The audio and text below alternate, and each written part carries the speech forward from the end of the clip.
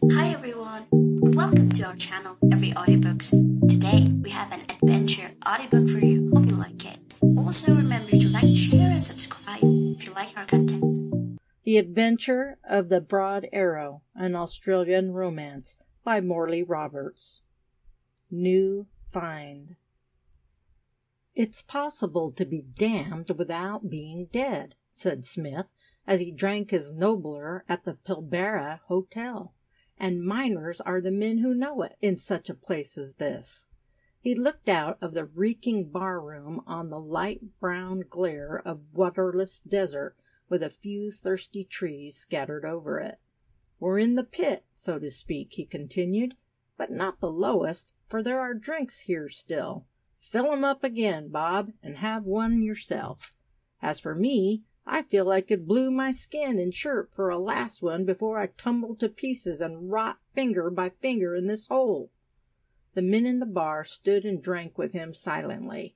Yet one who was mad drunk with brandy and sunlight smashed his tumbler on the bar top and pitched the bottom at a mongrel dog slinking outside in a thin shadow. "Where's the best news, Smith?" asked Bob, who was the only cheerful man in the crowd. "The best news," answered Smith, "is that we are back, and the water's nearly done here, and the rain is not coming, and the camp is rotting. Tinned meats and fever water are doing for us. I might as well have stayed out yonder, and got sun-dried and mulga and spinifex." And he went off foolishly into the blazing sun, which came down at a slant of 90 degrees, and shone back from the hot dust with a glare that could blister a man under his chin. The town that he strode through was of boards and canvas and corrugated iron. It stank in the still air, and as man or horse or camel went by, the dust rose thick, and empty cans rang. But into the stagnant desolation came men perpetually. They came in with gold fever and went out with typhoid, and still their empty places filled up. The Western Australian papers screamed "no water," and the Eastern papers copied them with jealous additions, but men came in to drink thick mud and rot like silly sheep piled against the windward fence in a dry season, when the creeks and tanks are dry and grass is not. From Albany, Perth, and Fremantle, from Kimberley, Murchison, and Coolgardie, men rushed in, till New Find, so greatly boomed, was full of good men and thieves, of workers and loafers, of white men and of Chinamen, and they were all bent on gold, till the fever got them, and they yelled under canvas, which was no shelter from the sun. But ants and spiders and scorpions gloried while men died, and the flies were thick on sick men's mouths, and ownerless dogs dug up corpses and died of blood poisoning. For the ways of men under ancient stresses are as the ways of ancient instinct, inevitable in unalterable channels. They drift where gold is, or where the thought of its possibility lies. They march like locusts into a ditch which is death. They pour out of the towns like ants from a disturbed ant-hill. They try the absurd, and storm the impossible. They rot and stick in the mire. They perish, and are known no more. They wither like grass, and are of no avail. Yet each individual man is even there the center of his world, and thinks that he will do this and do that, and each day he does what the dead day willed, and the night subscribed to, but does no more and does no other. And such as these was Smith, who braved sudden death in a bitter sun as he walked through the hideous town to his mate's hut out west on the plain.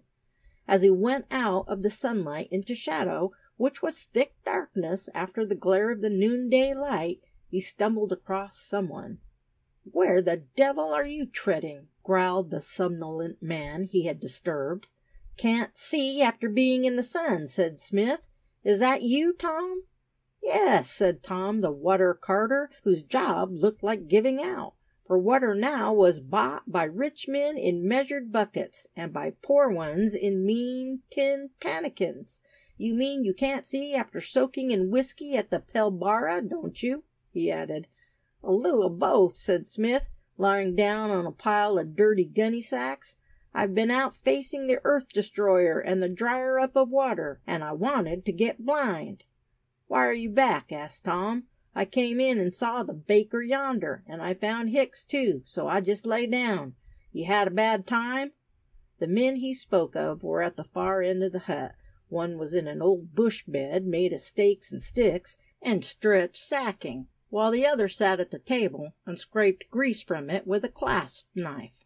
"We funked it," said Smith. "There's no other word for it. Oh, blazes! I can't lie still." He rose and went to the table, and sat opposite to Hicks. Reaching over, he borrowed the other man's knife without ceremony, and scratched his name in big capital letters in the wood. When he had finished Smith, he jabbed the knife into the I of his name, and went on talking. "We got 60 miles out across the sand, a mulga, and the porcupine grass. Yes, 60 miles into the desert, and we saw its red rim dance, and its scrub crackle, and the water bags looked mean bedding against the sun. So we put our tails between our legs and crawled back sick, and ready to rot here. But when the rain comes, we're there. We're there." "Why didn't you take camels?" asked Tom. Smith smiled. "Why didn't we organize an expedition?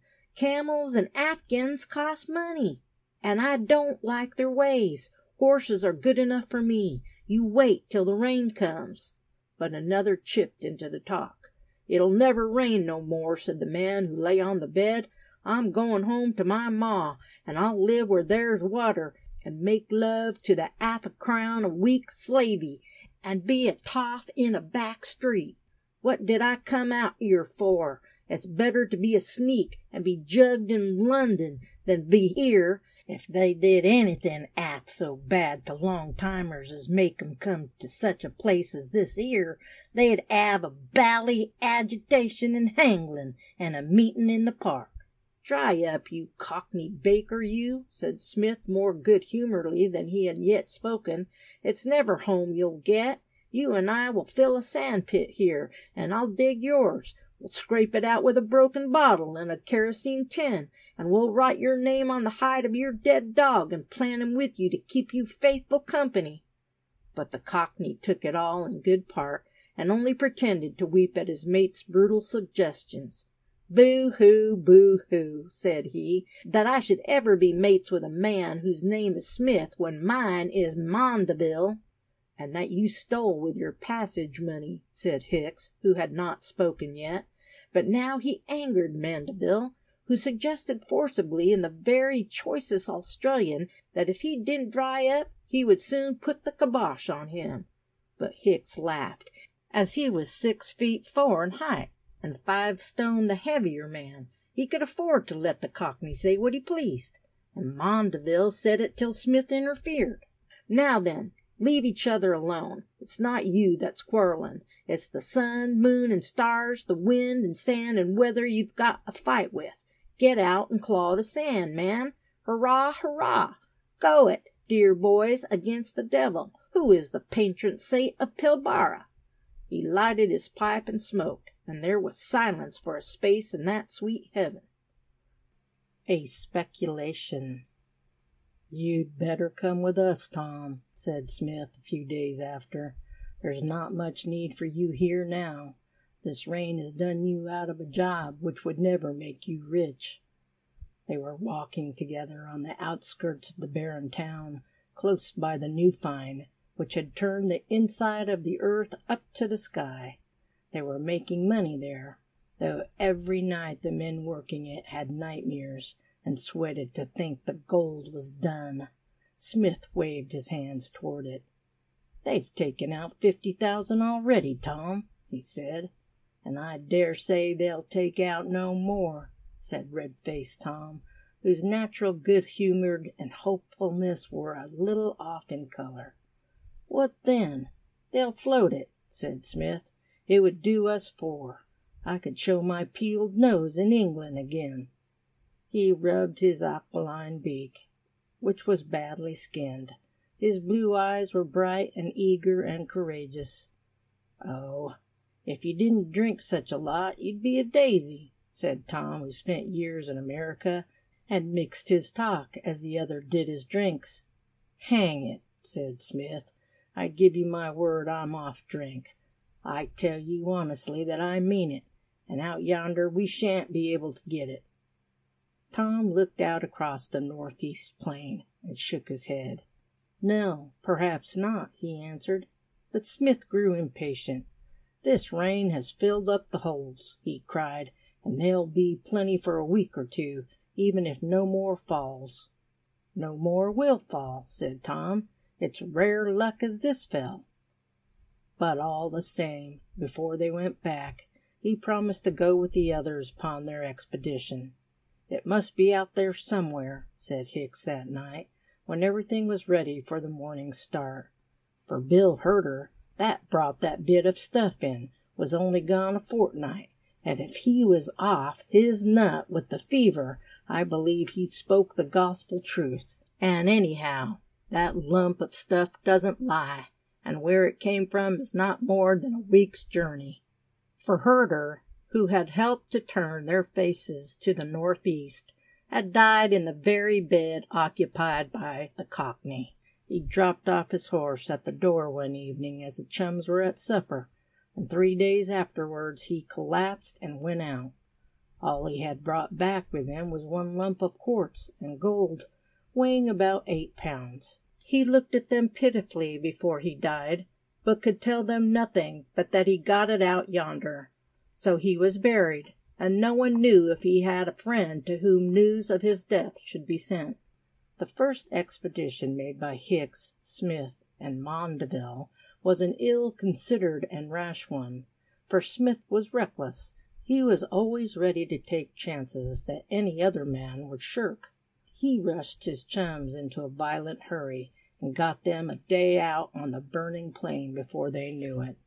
Some of the men in town believed they knew where they were going, and followed them from a distance.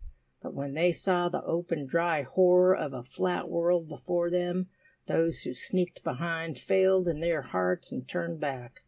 They spread reports of the country in that quarter, which gave rise at last to circumstantial rumors that the Smith party was already dead of thirst. But on the 4th day they came in. Smith had growled even then, for he swore that another few hours would bring them to water. A faint cloud line on the horizon he described as big trees by a creek. But the water in their big bags was nearly done, and one had leaked. "This time," said Smith, "I'm going through, if I die like a dog on a wet sack." "A dry sack," said Hicks. But early in the dawn the three faced the plain once more, and with them went Tom. "I might just as well make a spoon, or spoil a horn," said Tom, "and there is gold in this all-fired rotten country anyhow." It was still almost dark when they saddled up and struck out northwest upon the endless, mysterious plain, and by the time the white-hot sun shot up on their right hands and the light poured across the dead level, the town was 10 miles behind them. But they could still see its tin roofs and tin walls gleaming. "This reminds me that I once went from a ship in a boat," said Tom, "when it was dead calm, and the sea was thick blue oil. It's like being at sea here." He was riding by the side of the Cockney, who nodded and whistled. "It's a bloomin' rum start this is," said Mandeville. "To think that 2 years ago I was never outside London, and now to be on a plain like this 'ere. I was a moke ever to leave the bakery business, and yet I dunno. Bakin' wasn't nice work. Was that you at 'ome, Tom?" "Pound a week clerk," said Tom. "What fetched ye out here?" "I got sacked, couldn't get another job, so I came to my brother in Melbourne, and there," cried Mandeville, "it's a sight worse than at home." "That's where you hit it," said Tom. "So then I went to San Francisco or thereabouts and stayed for 2 years, and this gold racket fetched me back." "Do you know who Smith was afore he came out?" asked Mandeville. Tom shook his head. "He was a real gent, a clergyman's son, and 'ad a lot of money. Drink done him, and a woman, I dare say, but he's a rare good sort, and a good plucked un. He'd fight so'd be exhaust him. I've seen him fight till he was a red rag, and cryin' 'cause the other licked him. And when he's drunk, he's a terror, and a holy terror, and it stands from under when he flies eye." For Mandeville adored Smith, and felt that it was a high privilege to be the friend of a clergyman's son. He always spoke as if such a parentage was a kind of profession. At about 10 o'clock they made camp by a thickish bit of mulga scrub, where there was a little grass newly sprung up about a small water-hole. They ate a lunch of mutton and bread. "No more good bread," said Smith. "Our baker will have to come down to Johnny cakes and flapjacks." "Never mind us," said the baker, which was one of Mandeville's names. "I'm thinking of the 'orses. It's little there is to pick, and with this 'ere sun like a hoovin' for 'eat, it'll dry up in 2 days." "Don't croak," growled Hicks, whose vast length was stretched under the only bit of shade thereabouts. "I ain't growlin'," said the baker. "I'm only just expressin' opinions. And your 'orse will want tucker if he's to carry your bloomin' carcass far." Hicks laughed and reached out for Mandeville, who rolled a foot farther away from him. "What kind of 'orses do you breed down on the Oxbury River, old man?" he asked. "Or does your folks go on foot? Or perhaps you're bigger than most?" "I'm the little un of the family," said Hicks, and they all laughed. "Lord save us from your brothers," said Smith, "but let's be getting a bit of a snooze." So they lay and sweated, and hunted off the infernal ubiquitous flies, and got sticky and bad-tempered till the sun was 2 hours past the meridian. And before them, as they rode on again, was the eternal plain, which ran ahead of them forever. But when they camped at night, they were 30 miles or perhaps more from the new find. Chapter 3. Going It Blind. The second day found all the 4 men cheerful, but it left them a little apprehensive. For as the day went on, though it appeared impossible for the morning's heat to be greater, it still grew and grew till noon. That seemed its full flood, and yet they knew it must be worse. And after 1 o'clock, when they guessed the time intuitively, as bushmen will, for Hicks was their clock, the little breeze that blew from the southeast failed. They were then pushing across a patch of dense, thick scrub, with openings in it, which were partially overgrown with dried spinifex, the color of ripe wheat straw, and every piece of exposed whitish ground shone with reflected heat which was as intense as the sun. And about 2 o'clock a breeze came from the north. Hicks shook his head and pulled up his horse, for they took no noontime that day. It was better to push on through the spinifex, which murdered the horses. "What's wrong?" asked Smith, who was riding with both legs on one side like a woman. "What's wrong?" said Hicks. "Well, and don't get narked about it, I should say a north wind here was nothing to yearn for. It will soak every pool of water up in 24 hours, and we shall be done." "Tut, man!" cried Smith. But Hicks went on. "And now we are almost as far as we were last time, or even further. Where's your creek that you gassed about?" They wrangled for 10 minutes, and then rode on rather sullenly. Tom and Mandeville, who knew least about the country, said little, but the baker would say ditto to Smith if Smith said die. That was evident. The north wind blew steadily about 10 miles an hour, and it was in truth like a breath from the furnace. It caught the men on the left cheek, and Tom's skin fairly burnt and blistered. The others grinned and were silent, and rode through the living invisible flame. Their horses were evidently distressed, and their legs streamed with blood from wounds made by the porcupine grass. At last, about 6, when Hick's big horse was almost done for, they came to a waterhole. Before they could check them, the animals were half up to their knees. They drank till they stretched their girths almost to breaking point. That night, by their little fire of scrub, there was the usual discussion, which now bore more continually on the thing most to be considered. They did not divagate into common ribaldry, neither did they discuss horseflesh in general.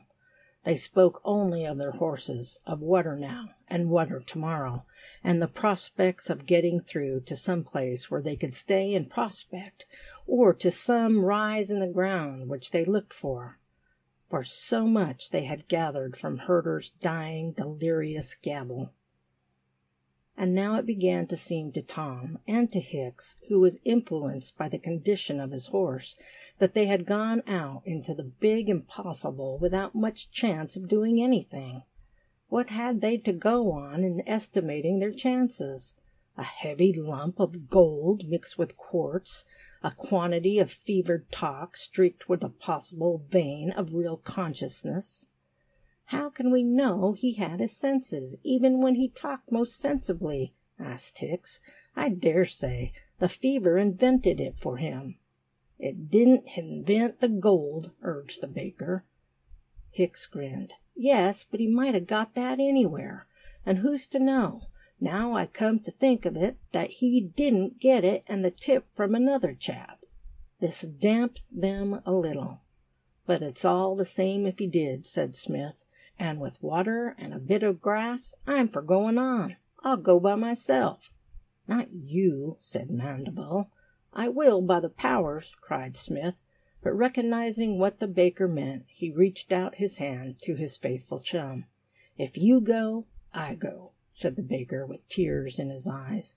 Good old man, murmured Smith, and they lay down on their spread blankets and sweated through an intolerable night, while the stars winked hotly in the drying air. At early dawn, Tom filled up all the water bags, and they ate breakfast in comparative silence. They opened no new discussion, and saddled their horses at the same time. If Hicks was a little behind the others, that was only customary. Is it go on? Said he, as Smith mounted, and he saw Smith turn his head to the northeast. There was no more said. They followed their leader. But by noon Hicks stopped. My horse is nearly done, he said gloomily, and the others paused. Give him a mouthful of water in your hat, said Tom. And Hicks grumbled, but gave it. And don't hiss your carcass on him again, said the baker. Such a man as you shouldn't have an elephant. Dry up, said Hicks. That's enough. And Smith frowned at Mandeville, who rode on a yard or two. If we go easy, he can do the rest of the day, said Smith. And if there's no water, well, we can get back tomorrow. Against his judgment, Hicks went with them, but as he walked, their pace was slower, and the heat was peculiar and sickening. The wind was no longer quite steady, and it came in blasts, as if they were being fanned by a red-hot fan, and its touch was scalding. To make matters worse, they were now on a piece of country, bare even of scrub, and the white ground was like a bright pan on a fire. The haze danced and shimmered until a bit of scrub looked alive against the faint blue of a far, low range to the south. And at last, in the northwest, they saw some trees. They were without visible support, for their thin trunks were not yet to be seen. They might even be a mirage. Is there water there? Said Tom to Hicks, and Hicks shook his head. It ain't likely. They camped under those trees that night, and there was no water there. Not even a dried water hole was to be found. The evening tea was scanty, and the talk was scantier still. The men smoked in silence and turned in early, but Smith and the baker, who were close together, talked a little. Hicks will go no further, said Smith. And you? Asked Mandeville. I'm going on, said Smith. There is a low range out ahead, and if there isn't, it's mighty near as bad going back. That water-hole will be dry tomorrow morning, or pretty near, and if so, how will Hicks get through to the next?" "What about Tom?" whispered the Cockney. "I don't know," said Smith, "but I reckon it will be a fair division. He'll go with Hicks." There was a short silence, but presently Smith was touched. "And you, Smith, aren't you scared?" "Scared?" said Smith bitterly. "What have I to be scared of? Hell, here or there, anywhere. And death, well, what's life here, eh? And how shall I ever get back without money? Ah, you don't know, but for money, young chap, they will pardon the devil." "Yes," said the baker, but he couldn't help wondering how a clergyman's son ever got into such a way of talking. "He must have run through a heap of cash," he said to himself. "But there, it's all one, and I'm with 'im." And he fell asleep. The others had been talking too, and the result of that talk was seen when Hicks rose about 11 and rolled up his blankets. Tom imitated him in silence, but when they brought the horses up, Hicks roused Smith. "We're off back, Smith," he said. "Eh?" said Smith drowsily. "What's up?" "We're going back, mate. There's nothing but death in this. Death of thirst." Smith rolled over and rested on his elbows and whistled low. "I don't know but what you are right, Hicks," he said, "but to me it's a question if it's not better to go on. That water-hole will be dry when you reach it. If it is, can you put it through to the next?" "If we don't, we don't," said Hicks, "and it's best to travel now while it's cool. I guess we can strike it by the morning. Are you coming?" Smith rolled over and touched Mandeville, who was a nervous sleeper, and jumped upright in a scare. "Hicks is going, Baker," said Smith. "And you?" asked the Cockney. "I'm going on." "Then what the blazes did you wake a chap for?" asked the baker, and he lay down again. "You mean it, Smith?" asked Tom. "I guess so," replied Smith. "So long, then, and we wish you well through it," said Hicks. "It seems mean, perhaps, Smith, but I'm not so keen on it as you. I don't know what life's worth to you, but it's worth more than this to me." Smith reached out his hand. "Don't apologize, old son. It's my lookout, and Mandy's here. If we don't make it, we shall do the other thing." "So long," said Hicks. "So long," said Smith. "Baker!" cried Tom, half crying. But the baker was fast asleep and didn't answer, and the two who traveled by night rode slowly to the southwest. Chapter 4. 2 in a Desert. Smith roused Mandeville 2 hours before dawn, and they boiled a quart pot of tea, for the water would run to no more. They had to husband it, but before they drank Smith spoke to his chum seriously. "Do you know the odds are against us, Mandy, old boy? I didn't put it right last night, though it's bad going back. That chance is much the best." "I'll do what you do," said the baker obstinately, brushing away a fly. "It's all one to me, old man." "I'm going on," said Smith, with a curious hard determination, "and I'll tell you why. I believe in this. I believe I'm going to strike it. I know there's gold out here. Yes, I know it, as if I'd seen it, Mandy." He drank a little tea and munched a bit of damper. "I want it, Mandy, bad. There's the devil to pay in England, and no pitch hot. I half ruined my folks before I was 20, and I heard last mail that everything was wrong, the old man crazy, and my mother living as she never lived before. And there's another woman in it, too. I'll tell you about it some day." "But," said Mandeville, "suppose you go under, Smith." "I shan't," said Smith. "If I do, they'll know I'm dead, and can't help 'em. I've been a bad hat, old man, and if I rot in the sun, it will serve me right." Mandeville stopped rolling up his swag. "You may be what you like, but you're a bloomin' good pal," said he, "and if you're to corpse it here, I'll corpse it too. You stuck by me when I wanted a friend bad in Albany and at Newfind, and that's enough, say. If you're in it, I'm on."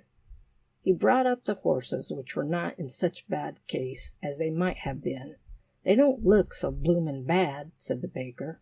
"I'll tell you what, Smith, I believe there's a drop of water round here somewhere. I heard a mosquito this morning, and it's a deal too dry for them if there ain't water." He went to look, and at the end of the patch of timber, and just under the roots of a tree, he found mud marked with trampling hoofs.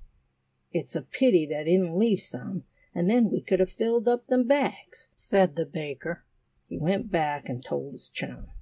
"We're in luck ways," said Smith, who was in a fever of suppressed excitement. "That saves a quart of water. I'd have given the poor devils a pint apiece if we died ourselves." And an hour before dawn they got away and traveled fast.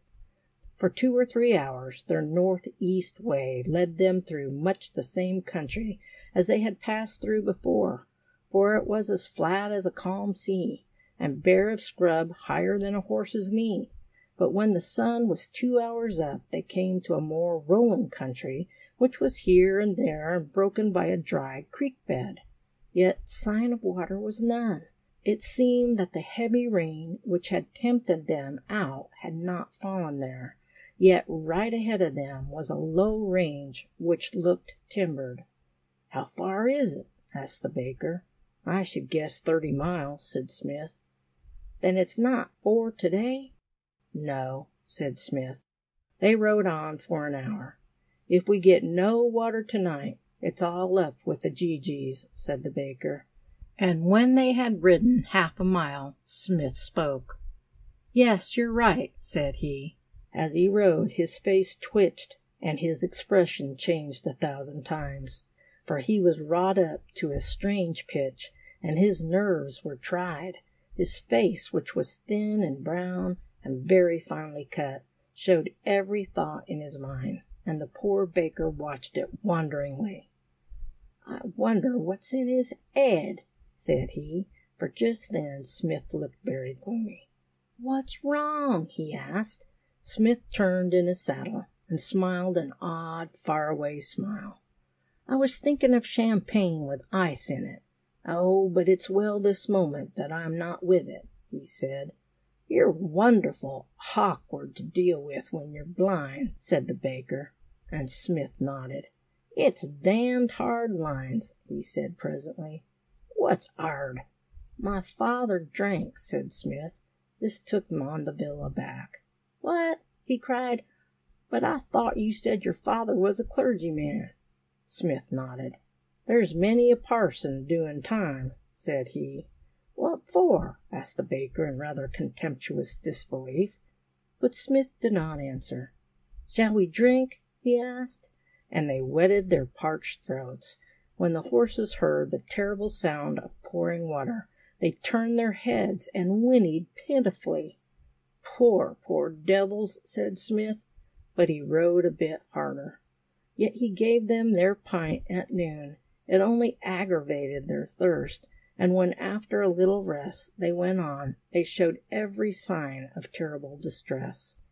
That night they camped in a dry gully in a broken country. With all their searching they could find no sign of water. They rose at midnight and traveled northeast, still having now a little over a quart of water between them. The next night they were across the first range, and Smith's horse fell and died. They cut the throat of the Mandeville's horse in the morning, for they had no water left, but they did not speak, and looked half askance at each other. It seemed an intolerable and brutal murder. They now walked straight ahead in a fairly timbered country. Smith kept his eyes open for any sign of a native well, but he saw nothing. "It's all a dream, Baker," said Smith. "I could believe anything. We are where no white man ever was. No one has been within 200 miles of this place." "Where are the others now?" asked the choking baker, but Smith spat thickly. "God knows." And they walked for hours in bitter anguish. "It's a country of black enchantment," said Smith. "I dare say it doesn't exist. Perhaps we don't exist. Perhaps we are only dreaming. It's devilish hot, Baker." And Baker nodded painfully. "What do you talk for?" he murmured. "Because I must," answered his pal. "And there's gold here. I smell it. But I've brought you to your death, Baker." Poor Mandeville laid his hand on Smith's arm and looked at him like a dumb animal in pain. "Never mind, old man, but my name's Baker, and I'm baked." He turned blind as he spoke and stumbled. "Hold up, damn it!" cried Smith in agony which sounded like anger.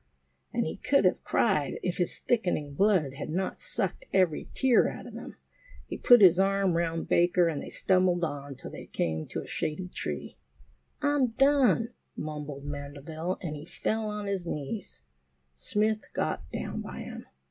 "Oh," said the baker, and he was half unconscious, but he spoke.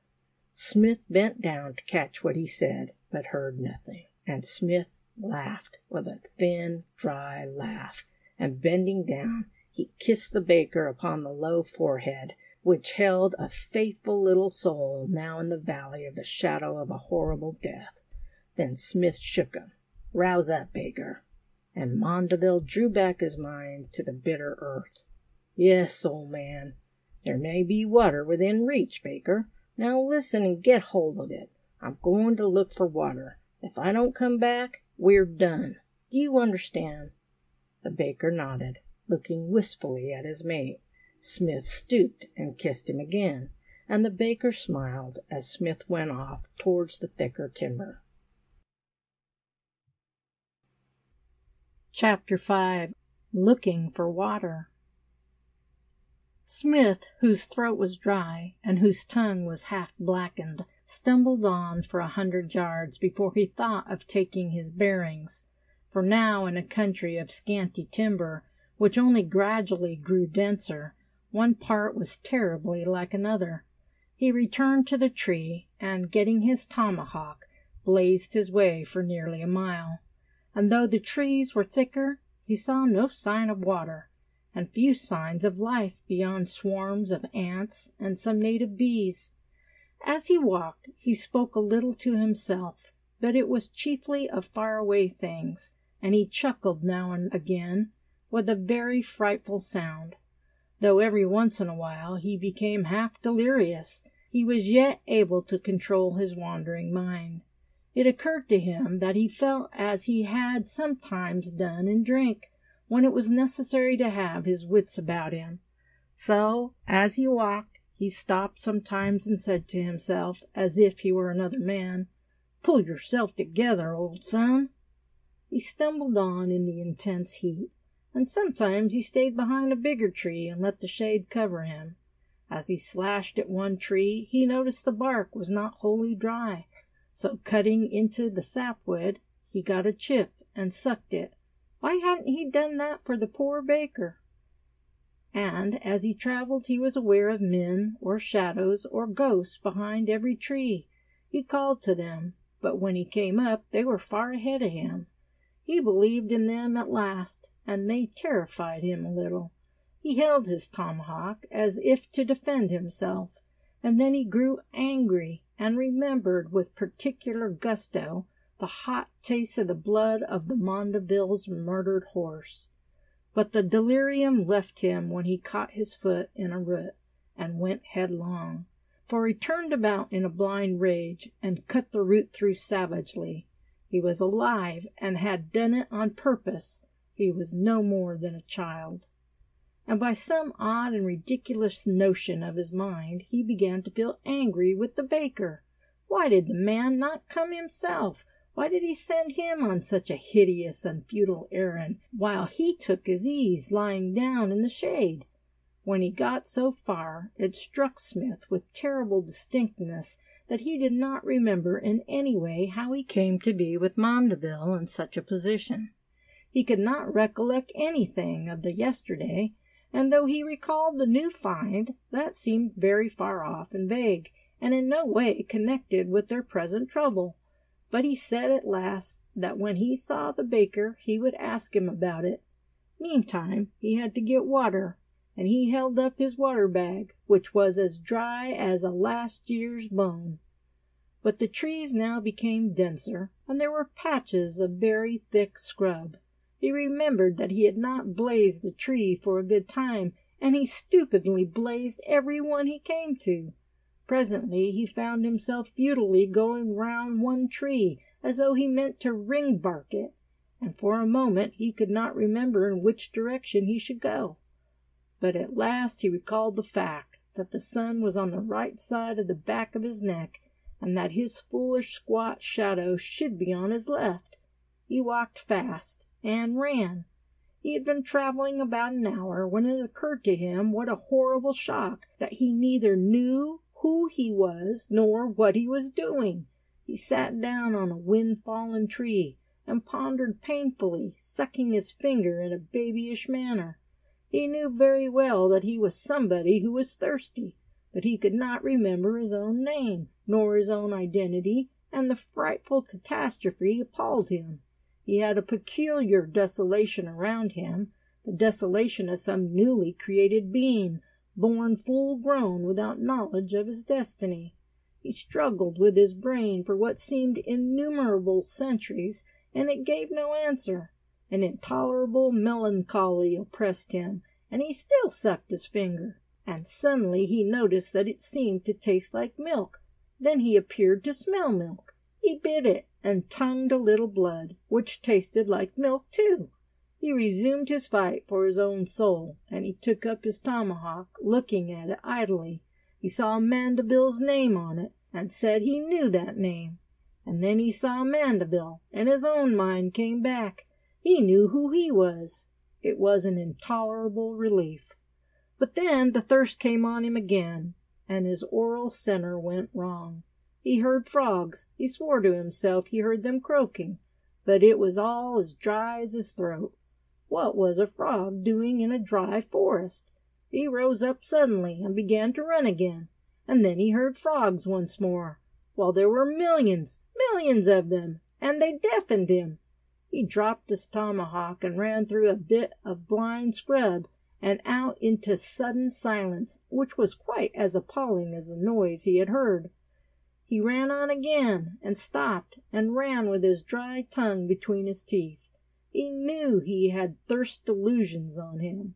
When he heard a frog next, he shook his head pettishly, and was as angry as a nervous man worried by drumming in his ears. He would be seeing water soon, and the big frog boomed, and boomed.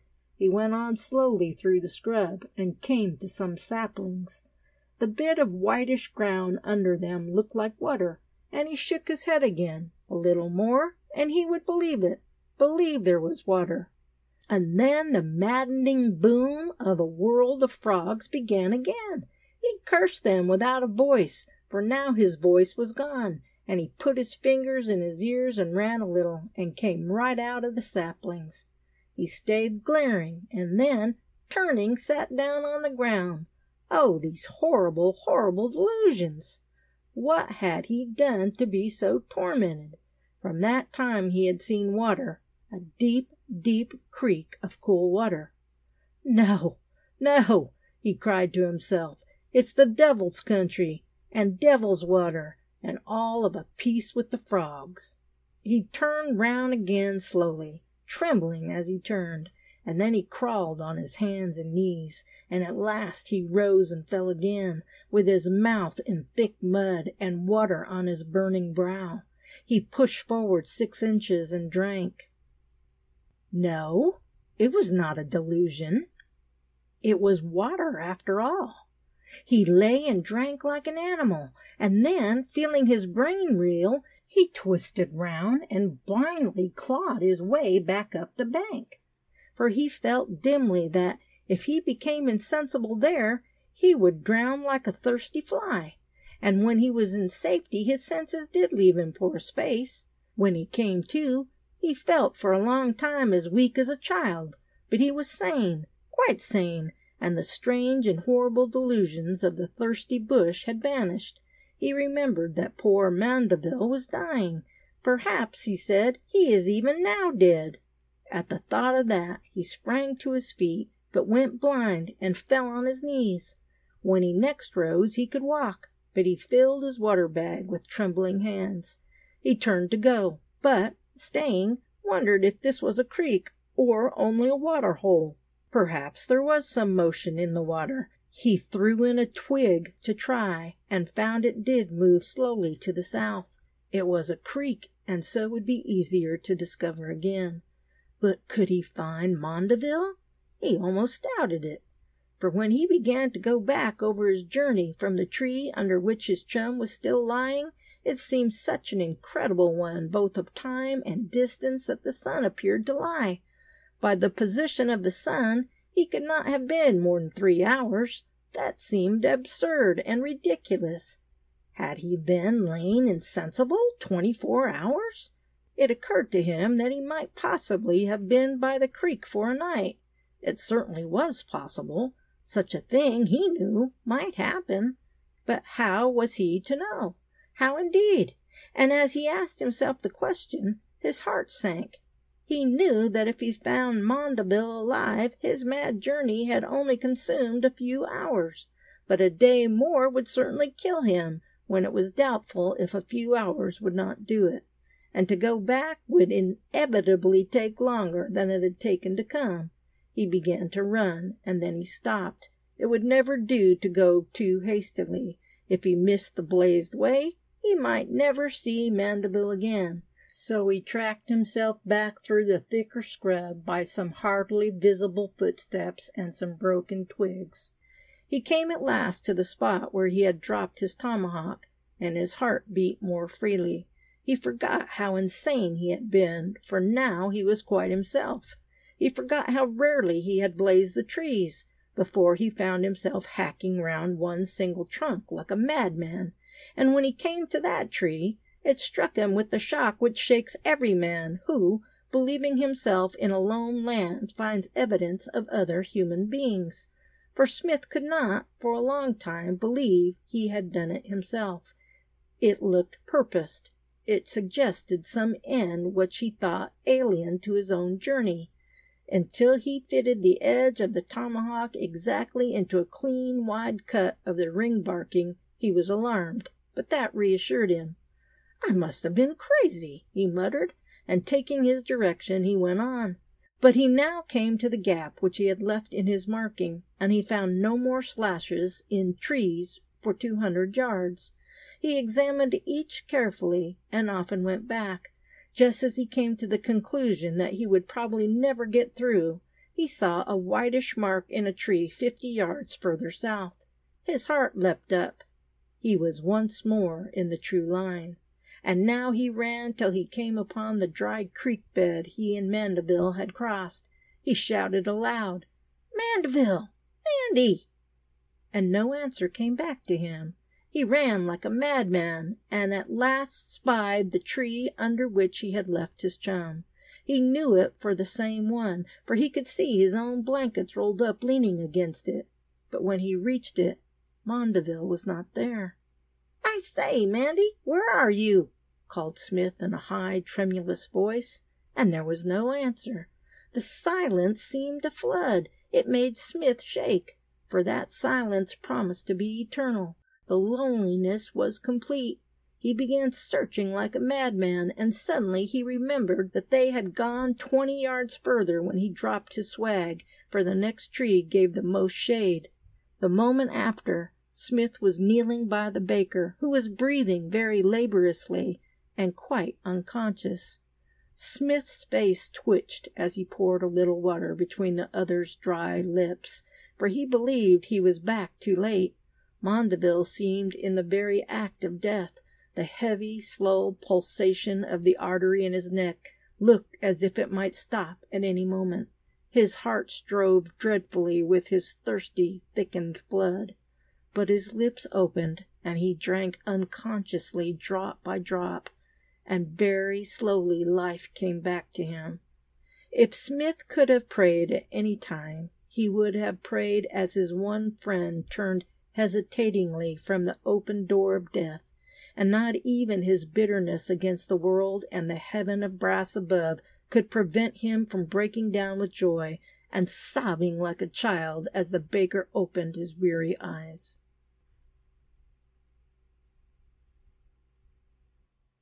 Chapter 6. The Billabong.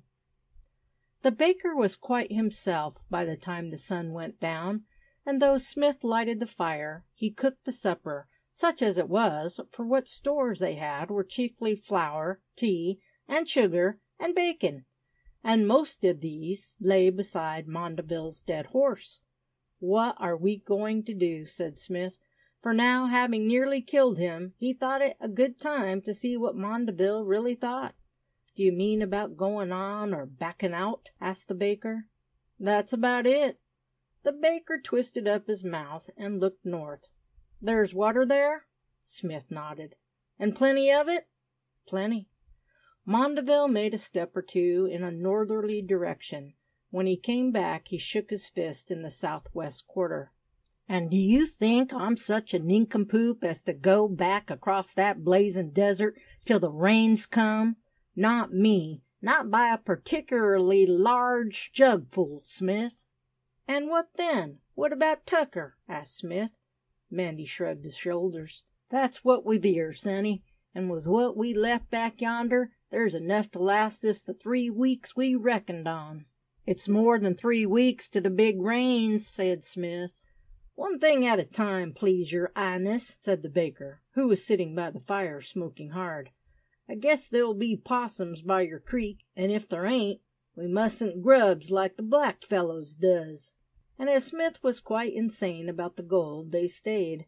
Next day they went back and brought in the other stores. "Poor old man," said the baker to his dead horse. "You brought me here, and you died thirsty. Do you know, Smith, I sometimes think it's a bloomin' queer world." "Do you?" said Smith with a savage bitterness that made Mandy jump. "Do you? What a big discovery! Have you found out that it's a bit queer for animals to suffer as we make 'em suffer? Yes, you're right. It's a queer world, a particularly damnably, disagreeably queer world, and some folks who will never get to any heaven would actually object to meet the ghost of a vivisected rabbit there, except in a celestial pie." "I don't tumble," said the puzzled baker. But Smith didn't explain, as he savagely humped stores under a blazing sun. Their new camp was right on the edge of Smith's Creek, in a small clearing, with thick and almost impenetrable scrub around them. "And it had better be very small fires, Mandy," said Smith. "If there are any black fellows about, we needn't shout to them with a big blaze." "Do you think there are any?" asked Mandy, who had no liking for any black, negro, or Papuan, or Australian aboriginal. "For if there are, I wish we'd brought more weapons than my revolver and yours. A repeatin' rifle now, Smith, that would make 'em skip." But Smith did not look for any trouble of that kind. "We must chance it, and just be careful," said he, "and we'll put in time prospecting. It looks a good country. You might strike anything here." And they camped down, pulling quietly at their pipes as they lay in the smoke of their fire, damped to keep the mosquitoes off. The whole of the next week, which was one of the unmitigated heat, they spent looking for gold. They tried every gully and every range. Though they got very rich indications of alluvial, they never struck any outcrop of gold in quartz such as Herder's specimen could come from. And Smith, now particularly greedy, was after this, and this only. He grumbled at any alluvial work with the pan as waste of time, and as the baker's special leaning was pay dirt, they sometimes almost quarreled. But since they loved each other dearly, their rows never amounted to much. Yet all the time, in the minds of both was a sense of futility whether they succeeded or did not succeed. The baker let his mind out one night and drew out Smith's. "Say, Smith, old man, what are we a workin' for? If I get a streak, what went a pound to the pan, and 5 for the matter of that, what use would it be? And if you do strike Herder's find, it won't buy Tucker, nor take us on to our bloomin' pals." "That's so," said Smith. Then why work? Why not? Let's get out instead, old man. Across the way we came? Though they were talking by a regular blackfellow's fire of 2 sticks and a red coal, Smith knew what kind of face the baker's was, all screwed up in knots and lines indicative of the keenest apprehension. "Across dale," said the baker. "No, what I mean is, let's run the bloomin' creek down till we gets to a river, and then we can scoot down the river. What river is it likely to be?" Smith grunted, for his geography was little better than that of most miners and tramps, and it was a 10-to-1 chance that he could have drawn a rough outline of Australia, or have even placed Albany, Perth, or Fremantle on a Westralian map. "Well, you don't know," said the baker, "and I don't know, but it's likely that there'll be something or another down it, and after my last little try I ain't going to quit no water again. 'Ungry I've been both at 'ome and 'ere, but thirsty for a thing like water, that I never was. I'd rather croak with the flaps of my stomach glued together and eating each other than go 2 days without water. Any common death's easy to half dying of thirst." Smith grunted again. "That's what I says the baker. "I know you'd agree. And now do you really think as we can foot it back 200 miles to Newfound with that lot of water, our 2 bags full?" "No, I don't," said Smith. "When the horses went, that chance went. How much tucker's left?" 10 days, I should think," replied the baker. "Then we'll go down the creek tomorrow, if you like," said Smith. "But it's all risky, as we may get done starved or speared." "I'll go," said the baker, and they went to sleep. In the morning they divided up the stores, and stowed them as well as they could in their blankets. They were in the Wallaby track by 6 o'clock. "Travellers looking for a job," said the baker. "Can we see the boss? And if not, can we put our horses in the paddock and grub at the men's hut? What's your trade, Smith, when you tack to the bush and go for a job?" "Cattle," answered Smith gloomily, for now he was getting downcast. It hurt him bitterly not to find Herder's Reef, for he had got it into his mind that this journey was his luck, and whatever misfortunes overtook him, yet there would be gold in it after all. And gold meant England, and England meant what it can mean to a man who has lived there long and has then gone into the desert. "Ah, what wouldn't I give to touch a lady's hand again?" he sometimes quoted, but not aloud, for the baker had an unconscious way of jumping on his better side when it came up. The only time he had quoted it in the baker's hearing, Mandeville told the story of the Liddy in the Mild End Road, which was nothing but a vile variant of an ancient Joe Miller translated into the language of the East End and brought up to date. The general trend of Smith's Creek, for so Mandeville named it, with great ceremony and the emptying of some tea leaves upon its waters, lay generally north and south. It flowed south, and that made Smith a little uneasy. In spite of his geographical weakness, he had some idea that such a creek should run into a river, and he could think of no river on the coast, now some 400 miles away, into which it could flow. On the second day of their tramp south by the slow waters, a notion came to him which he kept to himself for some hours, but when they camped at noon to boil the billy, he spoke. "Which way are we heading now, Mandy?" "I never give it a thort," answered Mandy. "Look at the sun." The baker looked at the noonday light, and drawing a few lines on the sand, looked up and shook his head. "Why, Smith, we're going southeast, and more east nor that." "Yes, we're going inland," said Smith, "and I don't believe this is a creek at all." "What do you mean?" asked the baker, whose colonial knowledge was very small compared with Smith's. But his chum didn't answer. He rose and stood by the creek bank. "Do you think there's as much water in it as there was?" he asked, and the baker rose. "It may be my bloomin' fancy, but I don't think as there is," he allowed. "Then this," said Smith, "is a billabong, and we've been fooled."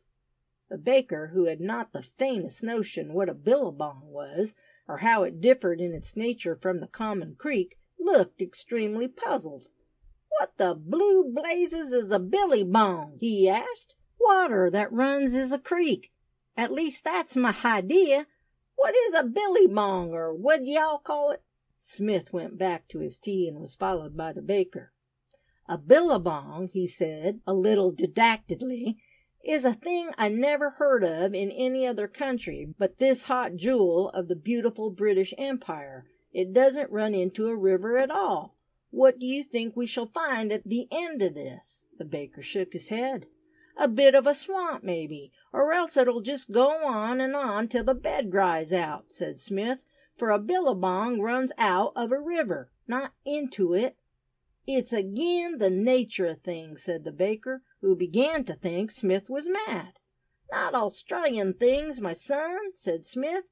"In some of the rivers here there are natural outlets onto the plains. When the river rises a certain height the water pours down a billabong.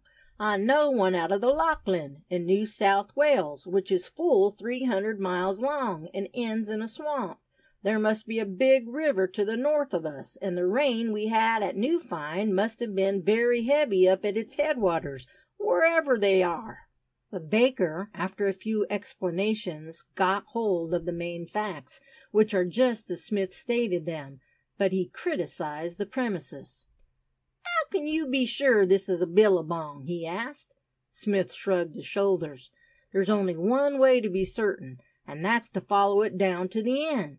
But I think a very little more might settle it." "Then I reckon as we've come so far we better be sure," said the baker, "though it will be an awful sickener to have to do back tracks." So that day and part of the next they still went south.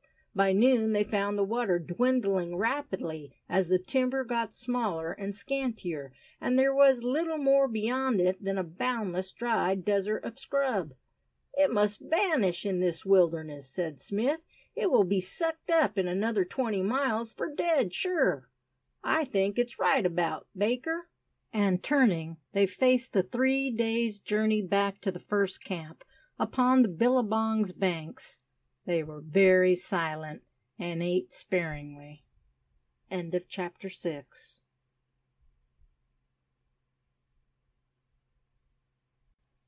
Chapter 7. Running up the billabong. As fate now seemed to be closing in on the two wanderers, they did the journey back much faster than they had come, for they had wasted at least 6 days' food in their futile southern trip. But the heat of the northern journey seemed even more intense than the heat had been before, and there was hardly a breath of air. What did blow came from the north, and scorched them by day and by night. They could not stay in their blankets, and had to camp far from the creek, which was in some parts a hotbed of mosquitoes.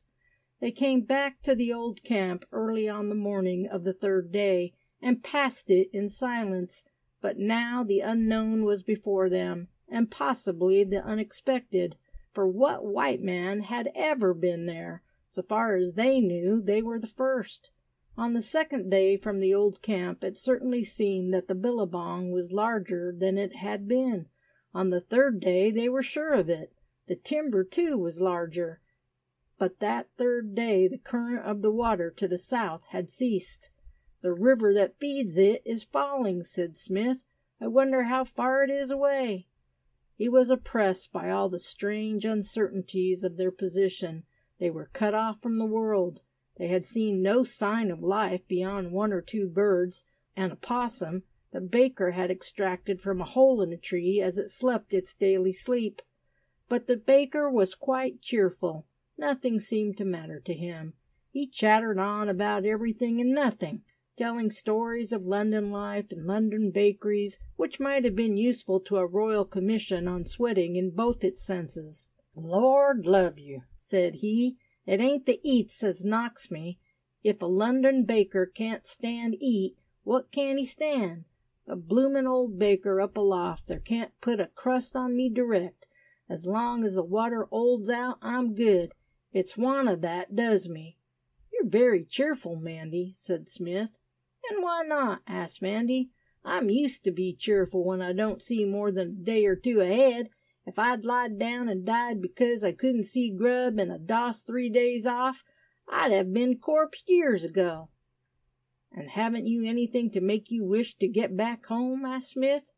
"Not me," said the baker. "I'm as good here as anywhere. Give me a job reg'lar for choice, and a chance to get married when I'm ready, and I'm all right here or in England or Ameriky." Smith laughed. "Good old man. And would a black woman suit you?" "No," said the baker seriously. "I bar blacks. I want my kids such as will wash white once a week anyhow. I knowed a woman in the East End, and she lived in Dragoon Court, Whitechapel, as married a black man, and the time her kids had was 'orrid.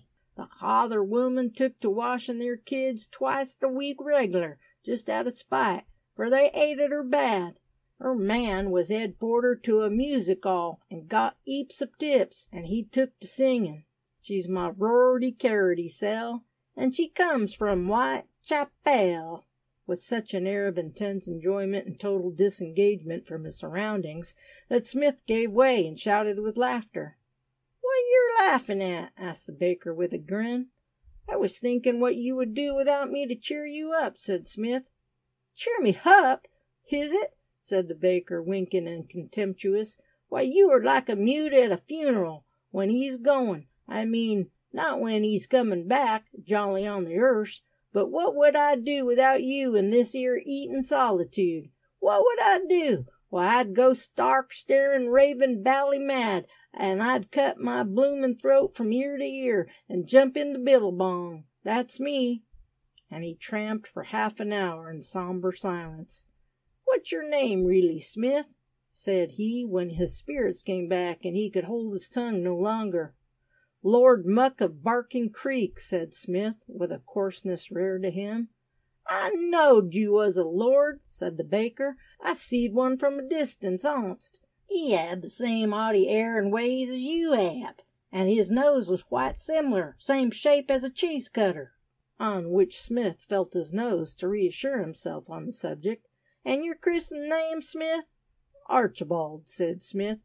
"It don't go with Smith," said the baker. "It sounds like the name of a master baker I worked for once, Bartholomew Onions. Archibald don't fit Smith, really." "Oh, dry up," said Smith. "My name is Archibald, and you can call me what you like. When are we goin' to camp? How much more tucker is there?" "It should run 3 days if we don't be greedy," said the baker. So they camped that night with just 3 days' food ahead of them, and Smith, as he preferred to be called, was rather cast down. For they were getting further and further into the unknown, day by day, as to the mythical river. Who knew where it led? It might debouch into the salt sea 1,000 miles from any settlement, and how were they to live in a starving country where they never saw more than a rare possum, and had no means of killing a kangaroo further off than 50 yards? And while he had serious doubts of his own revolver shooting, he was quite certain that the baker could not hit the bad marksman flying haystack, unless by the greatest good luck. For now it was a much more serious thing than finding gold. He knew they had left plenty of that behind them, and should they again reach Newfine, they could come out to his creek with every prospect of going back fairly rich men. But now they wanted food, and soon would want it badly, and there was every prospect of not getting it. And when would they get to the river? They had now traveled steadily for 6 days since leaving the place at which they first struck the creek, and though they were in a more wooded country, there was no particular indication yet of the heavy timber which always lines a big Australian river. In 3 days more their food would be done, unless they eked it out with another possum, and these marsupials were not easy to find asleep. They needed a black fellow to do that. And when the food was done, what then? They could in desperation and misery perhaps go on for 3 or 4 days. He had heard of some starving for much longer, but to walk in hopeless misery was a fearful drain on a man's strength and courage. If nothing turned up, he saw little prospect of more than a week's life. And now he began to hope they might come across some wandering black fellows. If they were savage and cannibal, it would be a spear thrust or two, and the farce would be played out. If they were amiable and not themselves hungry, they might help 2 wandering white men. If they were not accustomed to the whites, their revolvers would stand them in good stead. and the weapons might be useful, if they met with neither friend nor foe, to put an end to unnecessary waiting. And so one more day passed, and they tramped through the mysterious, endless, thin forest upon the banks of the sullen, quiet Billabong. But the continued oppression of a vast and awful sameness began to get overwhelming. It was scrub and open timber and scrub. They passed Jarrah Forest and sullen Casuarina's melancholy to see, and scrambled through sharp scrub which tore their flesh. And what they did one hour was done the next, and one day was dreadfully like another. So the second day was done, and one more day's food remained. And now the solemn trees seemed personal and cruel to Smith, whose mind was the easiest affected. The baker tramped, and whistled, and talked, but his companion only smiled his answer, and the smile was often melancholy and far away. These tall trees, with their motionless, metallic, blue-green leaves, seemed to look down on him, and take the same notice that mountains far aloof take of a solitary traveller. A rustle in their sombre foliage was a whisper, and the cries of the birds were human too. But they all said that these two white ants could never get out, that they would presently lie down and stay until they died. "This is my luck," said Smith, after a long hour of silence. "I said that this journey would be my luck. I felt assured it would be luck for me, and I'm humping my swag through endless hell with starvation at the end of it." "You never know," said Mandeville eagerly. "Come now, Smith, old son, cheer up. It's a long lane—" "No proverbs, for God's sake!" cried Smith irritably. "Give me platitudes in your own language, but spare me the futile and concentrated optimism of the proverb." "That's very fine jaw," said the chop-fallen baker, "but if you'd speak English I'd understand it a deal easier. Of course I know a nobleman, such as Tichborne or you, must talk different from common ordinary folk. But you've been here long enough to learn the language." And he chattered desperately, trying to encourage his mate, while Smith stalked on in silence. That night no more food was left than would make a scanty morning meal, and all the baker's possum hunting was futile. And the next hungry day was even as the last.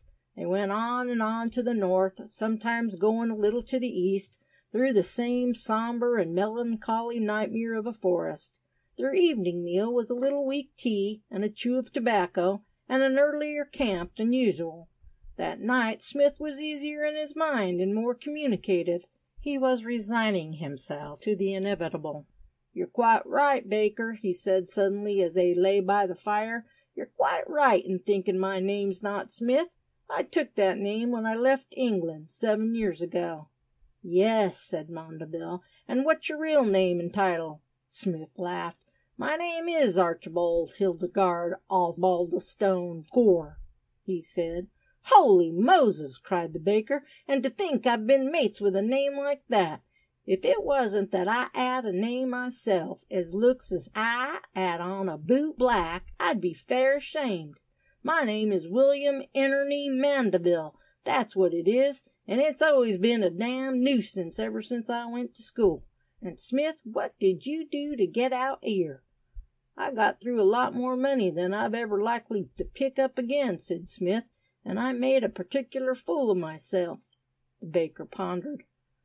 "Was you ever in the harmy, Smith?" he asked, "for there was a bloke in Newfine as said he knew you was a cavalryman by the way you sat an 'orse." "I was," said Smith, "and why should I tell you anything? I don't know. But just now you are all the world, old man, and I don't think it will matter anyway. I was in the dragoons, and when I left most of what I cared for, except a woman who went and married the wrong chap." Baker squirmed uneasily and looked as sympathetic as he dared, for Smith was talking in a cold, hard, dry way. "Good old man," he murmured. "Then you never did nothing as you can't go back for?" he added. "My only crime is not having money, and not having the wits to take others in a legal way. Then I'll see you back 'ome yet, riding an 'orse down Piccadilly, and if I goes back perhaps you'll give me your custom. You knows my bread." And they talked idly till the night fell. "I'm pretty hungry," said the baker before he fell asleep, and he dreamt of fried fish. Chapter 8. The Ashes of a Fire. Save that the trees were a little bigger and more closely set, there was no change in the scenery next day. Perhaps the ground rolled a trifle more, and patches of thicker scrub sometimes turned them from the billabong, but the heat was the same, and the accursed flies got worse. Each time they lay down they were hunted by pismires, whose bite is a little red-hot stab, and they saw innumerable ants of other kinds. But though the ants and flies and mosquitoes were maddening, their big trouble was hunger, which they found nothing to assuage, not yet having come to the point where they could swallow their natural antipathies and cook a snake and let one pass unharmed, which would have made a meal for 6 men, and Smith, who was saving his strength, did not go out of his way to kill it, though it was a black snake and very deadly. "It can't hurt anyone in this country," he said. "Is there a human being within 1,000 miles now?" The Lord, who started earth-making in this quarter of the globe, and never brought anything to perfection but reptiles and vermin, only knows. And the baker was on in front.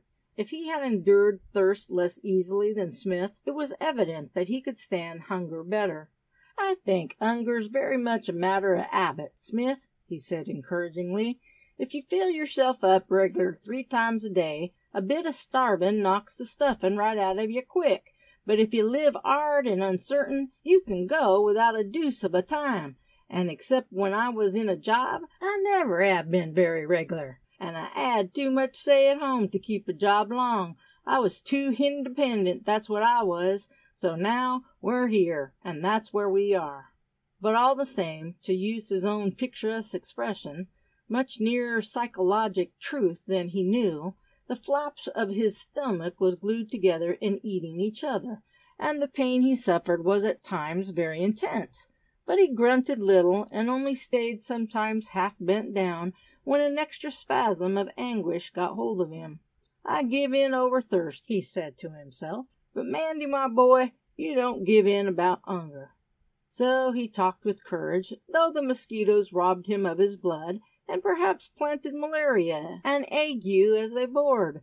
For Smith obviously suffered badly, though he never mentioned food, and made no complaint. He continually drank water and chewed tobacco, but his face got thin and thinner, and deep anxiety set within his eyes. That night they had to make a dense smoke to keep away the mosquitoes, for they were surrounded by half-dried swamps, which bred these pests in millions. Till sundown they saw them swaying in long clouds under the trees, but when the sun went down some horrible ancient instinct in them cried out for blood, though in that desert these creatures of a day could not have tasted it for unnumbered generations, and they swept down upon them singing. Yet their instincts were still true. They knew their work, and made the long hot night an unutterable torture and a ceaseless bitter combat in which victory was theirs. The 2 starving men fought against them till early dawn, and as they fell asleep, the mosquitoes had them at their will. They sat in the trees mere globules of red blood, rejoicing at a satisfaction granted to 1 in 10,000.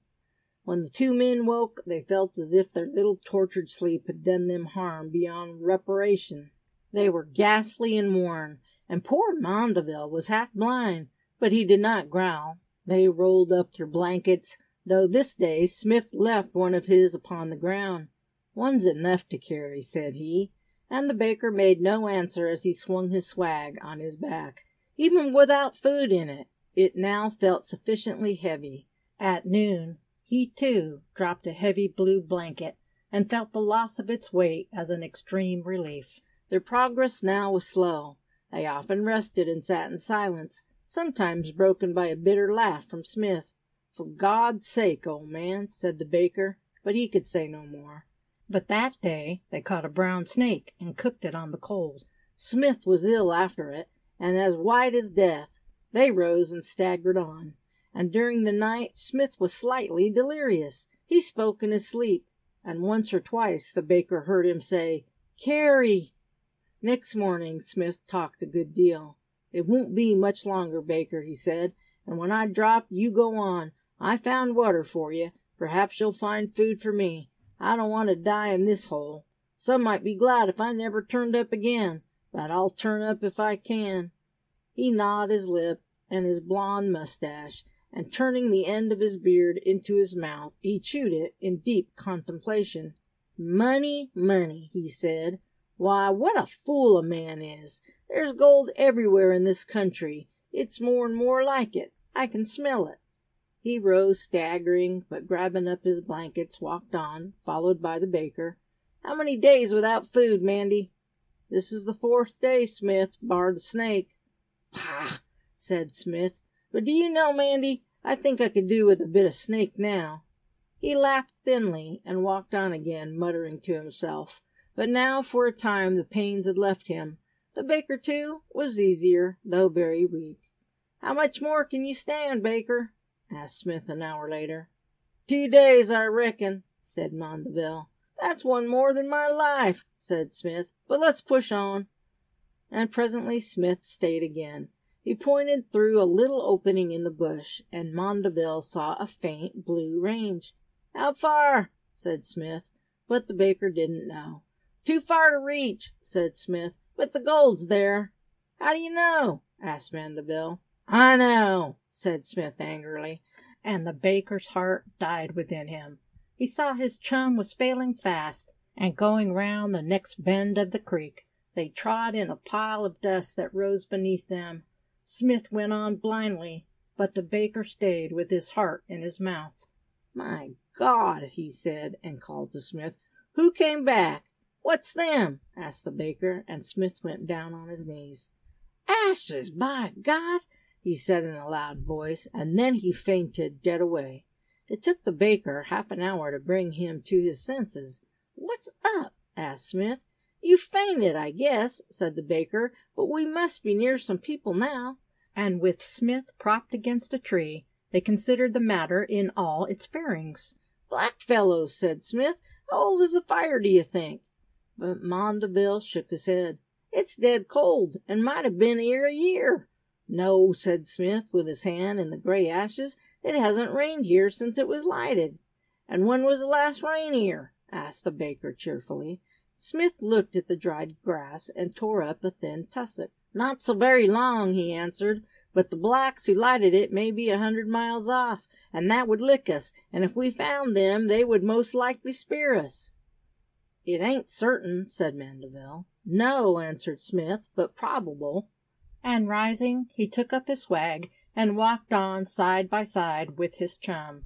"It's likely they will stay by the billabong," he said. "There may be fish in it, and there's sure to be fish in the river, and though we have seen very few kangaroos, yet there'll be plenty about somewhere. We may strike them yet." He walked a little faster at the notion. "If I have to live on grubs out of a rotten stump, I'll live," he said, and hope gave him more strength. He walked better, though he felt light-headed, and just before sundown they came on the ashes of another fire by the creek. This time Smith spotted them first, and he thrust his hand in to feel if they had more warmth than the day's burning sun could give them, but they were cold. Smith sat down on a fallen tree and contemplated the ashes in silence. Once or twice he opened his mouth to speak, but he said nothing. The baker brought up some water from the billabong and made a little weak tea of the last tea they had, and part of that was leaves saved from 2 infusions. Then Smith spoke. "I suppose we are the first white men that ever got so far in this direction," he said, "unless we are near Warburton's track when he crossed the continent in '73. We'll call it Mandeville Land if we ever get back." The baker smiled faintly and lighted a little fire. "Not too big," said Smith. "We want to see the blacks first, and then we'll have a chance." And after the tea they lay down. "No further today," said Smith, and Mandeville undid his swag for him. And presently it was quite dark, and Mandeville fell unto an uneasy slumber. How long it lasted he could not say, but he was waked by hearing Smith talk. He turned over in alarm, but Smith presently broke into laughter. "Mandeville, you damn fool! Wake up!" he said. "Yes," said the baker, shaking. "You're a fool. I'm a fool. But I see it now. I see it now." "See what, Smith?" asked the baker, and Smith came over to him and knelt down. "It's a white man's fire, Mandy." Chapter 9 of The White Man. The baker's first and most natural impulse was to curse Smith for waking him up in the middle of the night, and his second was that now and at last his chum had gone definitely off his head. He groaned as he sat up and prepared to soothe the man and combat his wild delusion. But Smith was by no means crazy or delirious. Indeed, he was keen enough to perceive from the very tone of Mandeville's voice what was in his mind. "I'm not crazy, Baker," he said earnestly, as he raked the ashes of their own fire together. "I'm quite sane, and what I say is right." "That white men lighted this fire," said the baker, "and oh, the deuce did you find that out in pitch dark?" Smith laughed, a far more pleasant laugh than usual. "Why, man alive, I saw it last night, and I didn't see it.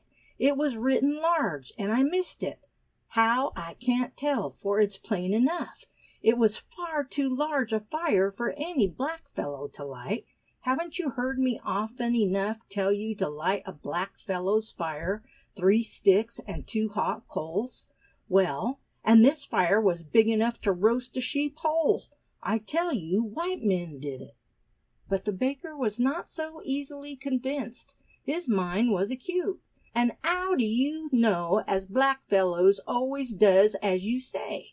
Australia's big enough for 100 ways of fire lighting." "That's all right," said Smith impatiently, "but I know their usual custom, and I'm justified in thinking what I say is right." The baker shook his head. "And granting as some white man lighted it, where is the bloomin' white man?" And poor Smith's castle in the air collapsed. His head sank upon his breast. "That's true," he groaned, "but it was a white man anyhow. When it's light we can search and see if there is nothing to confirm it." "No," said the baker, "if it's so, don't let's waste no time. Let's off straight down the creek. If so be as he were 'ere at all, he would go that way, and I dare say we shall find him. I'm a bloomin' corpse if we find him at all." "You're a croaker," said Smith, who was recovering again, and then laid down till dawn. The pace they went at the next day was very slow, for they were at an extremity.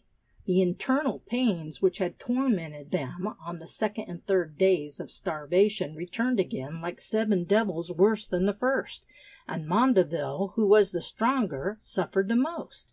They had covered little more than 6 miles when they camped just before noon.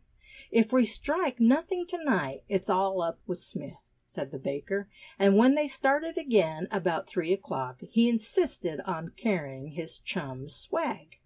"Drop them both," said Smith. About 4 o'clock they did drop them, and walked on light, the baker leading through the open forest, carrying nothing but the water bags. Smith even threw away his coat, which hung on him as loosely as if it had been made for Hicks. He found it easier going, but hope was gradually dying. White fellow or black fellow, what did it matter?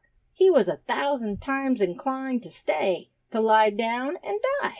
And when he was at his lowest, he saw the baker stop and bend down.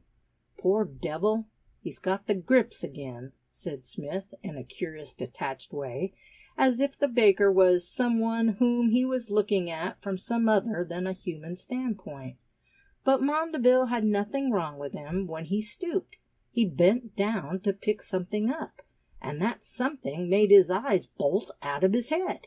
He put it in his coat pocket and walked on. "No, I never picked anything up," he said obstinately to himself, and then diving into his pocket, he pulled the thing out again. "If I shows it to Smith, he'll go fair off his nut," he said. "It ain't possible, that's what it ain't, but Lordy, ain't it heavy?" and sitting down he waited till Smith came stumbling along blindly. "I found something, Smith," he said casually. "Yes," said Smith dully. "It's gold, Smith." Smith smiled wanly and sat down. "Let's eat, Mandy." But the baker produced his find and handed it over. It was obviously human handiwork, and Smith livened up. "A ball, and weighs about 7 pounds," he said, "and the hole through it is for a handle. By Jove, it's a costly kind of a black fellow's waddy. But what's this?" And he sprang on his feet. "Look!" And Mandy saw what he had not noticed before. He paled to the lips, and Smith fell back again on the log. "It's white men again! And why this mark?" But Smith could not tell him, for the heavy ball was plainly marked with a broad arrow. Thus, arrow up, and with his thumb on it, Smith sprang up again and shouted loud, "Coo-wee!" But the forest swallowed up his cry as it had swallowed them up. They walked again, and Mandeville carried the gold ball. "The broad arrow is the naval sign on stores," said Smith, "and on convicts' clothes, too," said Mandeville. "I knowed a man as did time, and he told me." "We're not likely to meet either sailors or convicts here," said Smith. "It's a mystery. I don't feel hungry, but sick. What kind of a country is it? It's full of horror and thirst and hunger and cannibals from the Lewin to the North Cape," and he stopped trembling. "Steady, old man," said the baker. "We may strike it yet." "We'll never get out. It's my luck," said Smith. "This day will do me. Give me a drop of water." He sat down and twisted. "Oh, these accursed pains," he groaned, and then he looked up at the baker. "I'm sorry to howl, baker, but it did catch me then." And Mandeville was quite as bad, though being a bit stronger he said nothing, then went on for half an hour by the billabong, which was here pretty straight and deeper within its banks, but in that half hour they did barely a mile. "What's the use?" screamed the man Smith to his inherited desire of life. "What's the use? Why should I suffer? Why not lie down and die?" And yet the desire for life clawed on to hope, and struggled still, driving the failing creature of a day through torture which was sometimes lulled, and sometimes grew monstrously, splitting the man's mind as a tree roots drive rocks asunder, as a cancer penetrates the living tissue. When they talked, they returned again and again to the white man's fire, and to the great ball of gold, the lost weapon of some impenetrable mystery, and Smith's striving with its solution was near setting him mad. He felt almost as he had done in that day of thirst when his personality left him, and he became a nameless, brainless creature that only suffered blindly, ignorant of destiny.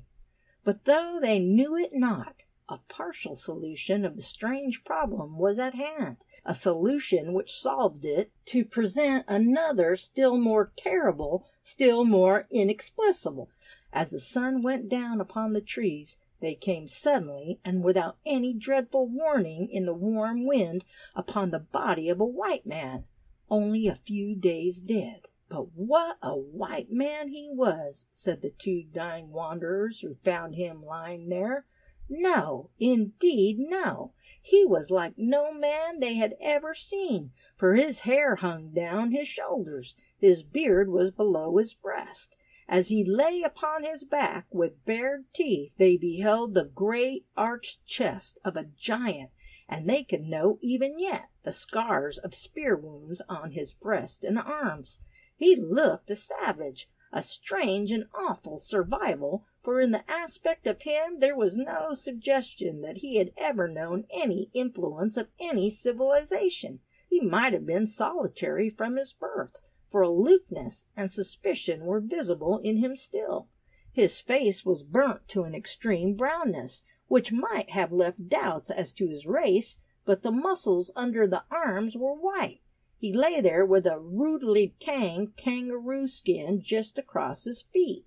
There was no ornament nor any sign of personal adornment upon him, but in his hand was clenched a short stick, which Mandeville dared to drag from him. It fitted the golden ball which he still carried. "My God," said Smith, "what's all of this? Didn't I say it was a nightmare land? What's it mean, Mandy?" But the baker shook his head. "Save us from such white men," he said in a whisper. "Did he die or was he killed?" When they went round the other side, the answer was easy. They saw the broken shaft of a spear still in his side. "He fought down yonder and came here to die," said Smith. "But, Mandy, whom did he fight with?" "Let's get away," said Mandy hurriedly, and they left the awful sight in silence. Was it blacks or other white men that killed him? They fought the question out for an hour, but could give it no answer. What could he be? "Did we dream it?" said Smith. "He looked just like a savage." "Perhaps he's got lost like us years ago," suggested Mandeville. But Smith shook his head. "If he had been lost as a child, it might have been." And with that horror behind them and death in front, they wandered on, presently half forgetting what or where they were. They sat down and rose again until it got almost dark, and just as they were failing utterly, they came out of the forest to a line of big gum trees. "The river at last," said Smith, and he fell in a limp heap. Mandeville left him, and running 20 yards, he saw the river. Across it was the light of a campfire. Chapter 10. The Brodaro. "According to Smith's notion, it's too big to be blackfellows," said the baker. "But black or white, it's all one, and here goes for death or glory, spears or grub." And he cooeyed very loudly, standing right out in the open, on the edge of the deep-cut bank. As his voice echoed from the dense trees opposite, he saw a figure or two pass in front of the blaze. "I've roused 'em," said Mandy, and he felt his revolver in his belt. "If they're man-eaters, I'll do for 1 or 2. Then his cooey was answered from the other side of the river. "Hello!" said the baker, and he dimly distinguished some tall figures on the opposite bank, but his answer appeared to disturb them curiously. He could hear a quick, low chattering, and saw them disperse. He cooeyed again impatiently, and this time he was answered in an unknown tongue. "Blacks," said the baker disconsolately. "I guess we're done." But he replied, "Don't understand your lingo," he said boldly, "but we're starving and want some grub." And to his horror, for it was now utterly unexpected, he was answered in English, but in English of an accent that he had never heard. It sounded rather guttural and quite foreign. "Who are you?" said the man who spoke. "2 miners," said Mandy, "and for God's sake send over some grub. I and my mate have been 5 days without food, and we're near dead." "Where do you come from?" asked the voice. "Up the Billabong." He heard them repeat the word Billabong, and then there was silence. "How many are you?" said the voice again.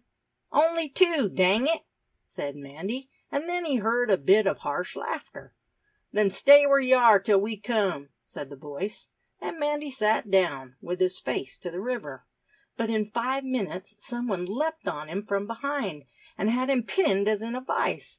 He could not move, and would not have been able to help himself if he had had his full strength.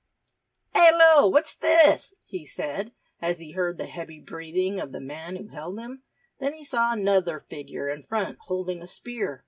"If it's whites the other side, it's blacks this," said Mandy, and he called aloud to Smith, "Goodbye, old man, they've got me." And Smith, who had recovered from his faint, came staggering to his doom like a drunken man.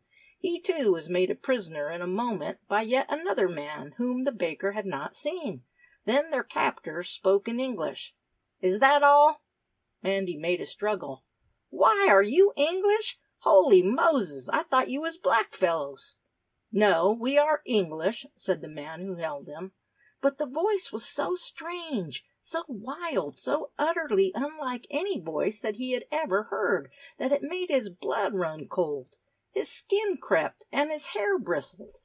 "Then why do you hold me?" said he, when he got his own voice back. "I'm half dead, and my mate's worse than I am. Let me go, do now." And at a word from the man with the spear, Mandy's captor let go. The baker went to Smith. "They're English, old man," he said, "and it's all right. They must be miners too, or something. I don't know what. By the Lord, my head's gone wrong, I do think."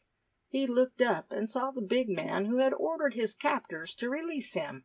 He saw his great beard dimly, and like a flash there came back to him the great, bearded, white savage whom they had seen that day. "If they are like that, why, the Lord save us," he muttered. "It's a dream." But Smith was lying there dying. The thought of that brought his courage back.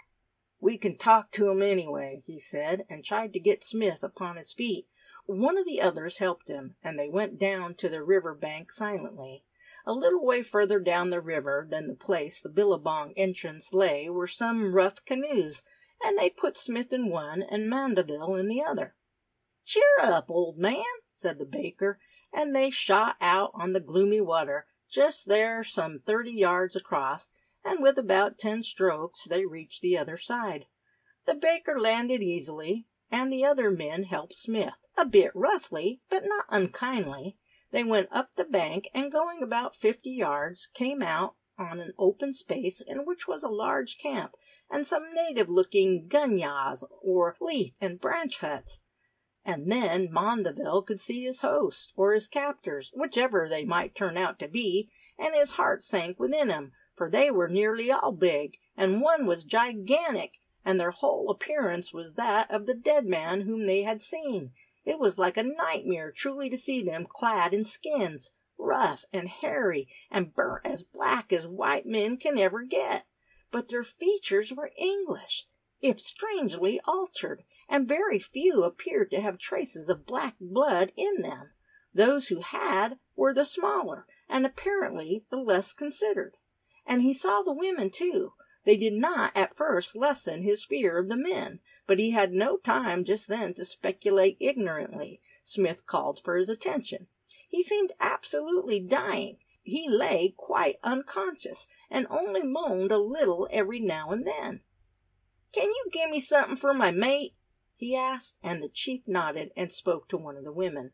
She disappeared into the large gunyah and brought out a dish with some boiled or stewed meat in it. "I hopes to God it ain't man," said the baker. But when he took the dish from the savage woman, whose matted hair hung to her bare knees, he nearly let it drop. It was heavy, truly, but it was a pure gold.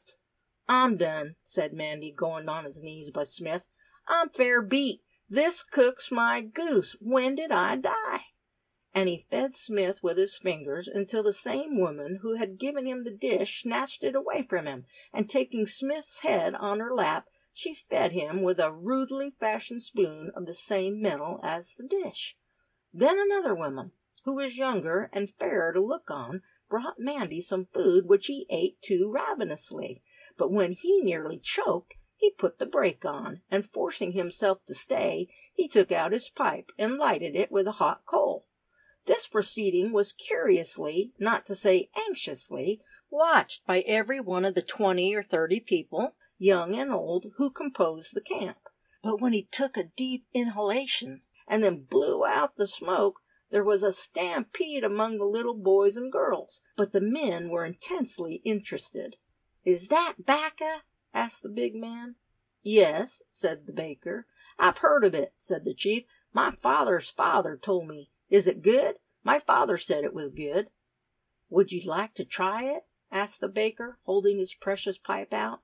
"But not too much, or it'll make you sick." And the chief very solemnly took a draw, which he managed fairly well. It did not seem to commend itself to him, however, and he handed it back to Mandy, who, alternately eating and smoking, was soon in a state of repletion, which prevented him caring what happened. And now Smith began to get really conscious. "Where am I?" he asked the baker, whom he found sitting by him. "We're in a camp with white men," said Baker loudly, and then he added rapidly, and in a lower tone, "And I'm beat, Smith. They're all like the man what we saw dead this afternoon." Smith sat up as if he'd been pricked by a spear, and looked at their captor standing in the glare of the fire.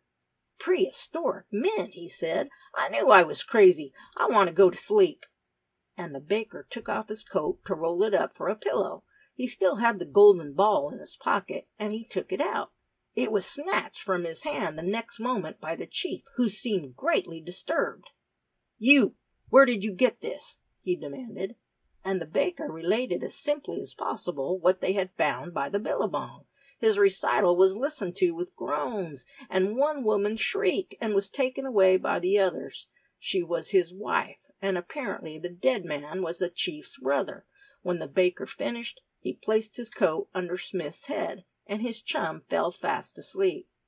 But now the camp was in agitation, and every one got out his arms, which were all of a kind resembling blackfellow's weapons. But most of the clubs were of gold, with wooden handles, and some were globular, some pear-shaped, and some the shape of a jagged nugget. When they were ready, the chief called to the baker, "You will stay, and I will leave 5 men here. Tomorrow night we shall be back. You are friends, but if you are not, we will burn you alive." And he departed with 15 others towards the river, while the baker lay down under a kangaroo skin, given him by the girl who had offered him food. "She'd be good-looking if she'd comb her hair and take her first bath," said the baker. "But who they are, and what they are, and 'ow they came here, just licks me." He fell asleep, and every time he woke during the night he heard the melancholy wail of the bereaved woman. It struck him as if she ought not to feel it so much, being so savage to look at. When he woke in the morning, he found Smith sitting up with his hands to his head. "Am I crazy, baker?" "If you are, I am," said the baker. "Then we are alive, and not so hungry, and in a camp of prehistoric men?" asked Smith. "I don't know about prehistoric, but we're in a camp of jumped-up white savages that talk English," said the baker. Smith rose. "Look here, baker, draw it mild. I tell you they talks English just as good as you or me, though sometimes they shoves in a word I don't savvy," said the baker. "And what's more, everything they 'ave is solid gold, jugs and pots and clubs and everything, and they think no more of it than you or I would of a bally old iron camp oven." And to convince Smith of that, he went to the outside of a hut and brought back a hammered-out basin, which must have weighed 8 pounds at least. "Is this my luck?" said Smith, but he could believe nothing till a girl came out into the dawn. "Do you mean she talks English?" asked Smith. "That's what I mean," said the baker stubbornly, and Smith called to the girl, who came near, somewhat in the manner of a shy and curious filly. "Are you English?" said Smith. "Yes," said the girl. "And you can talk it?" "Of course," said the girl. "What the devil do you mean?" But she used the word in an odd, wild, natural way, which showed mere curiosity, not anger. It struck Smith as being so utterly incongruous that he was absolutely thunderstruck, and for a moment could say nothing. Presently he recovered. "But what are you all doing here?" he asked. "I don't savvy," said the girl a bit sulkily. "Have you always lived here?" The young savage shook her head and looked at him contemptuously. "No fear," she replied. "We came here from Wonga Wonga." "And where's Wonga Wonga?" But this was too much for the girl. If this strange-looking man didn't know where Wonga Wonga was, and couldn't believe she knew her own language, he was evidently neither more nor less than a fool. She didn't answer, and turned away. As she went, 2 of the men came from the river with some fish. They were absolute savages to look at. A Fuegian, or the wildest Tartar on the Siberian steppes, was a civilized being to them. Smith rose and said, "Good morning." The bigger man of the 2 looked at him with peculiar apprehension, mixed with some ferocity, and passed on, but the younger, who was far more open-countenanced, returned his salutation civilly. "Will you have a fish?" he asked, and without waiting for acceptance, he dropped a Murray cod, or big barbel, at Smith's feet. "Thank you," said Smith, and as the man looked quite as friendly as his gift showed, He invited him to sit down and palaver, but it was a continual effort for him to comprehend that the other understood him if he used any but the very easiest words, and indeed he soon discovered that many abstract terms were beyond them. "How long will the other men be away?" he asked, and he and the prehistoric person sat on a log, and the baker lay on the ground. "Not long, mate," said his friend, "when they have killed all the emus they find." "Emus?" said Smith, and his new pal explained that he meant a tribe of black fellows. "What's your name, mate?" asked Smith. "Billy."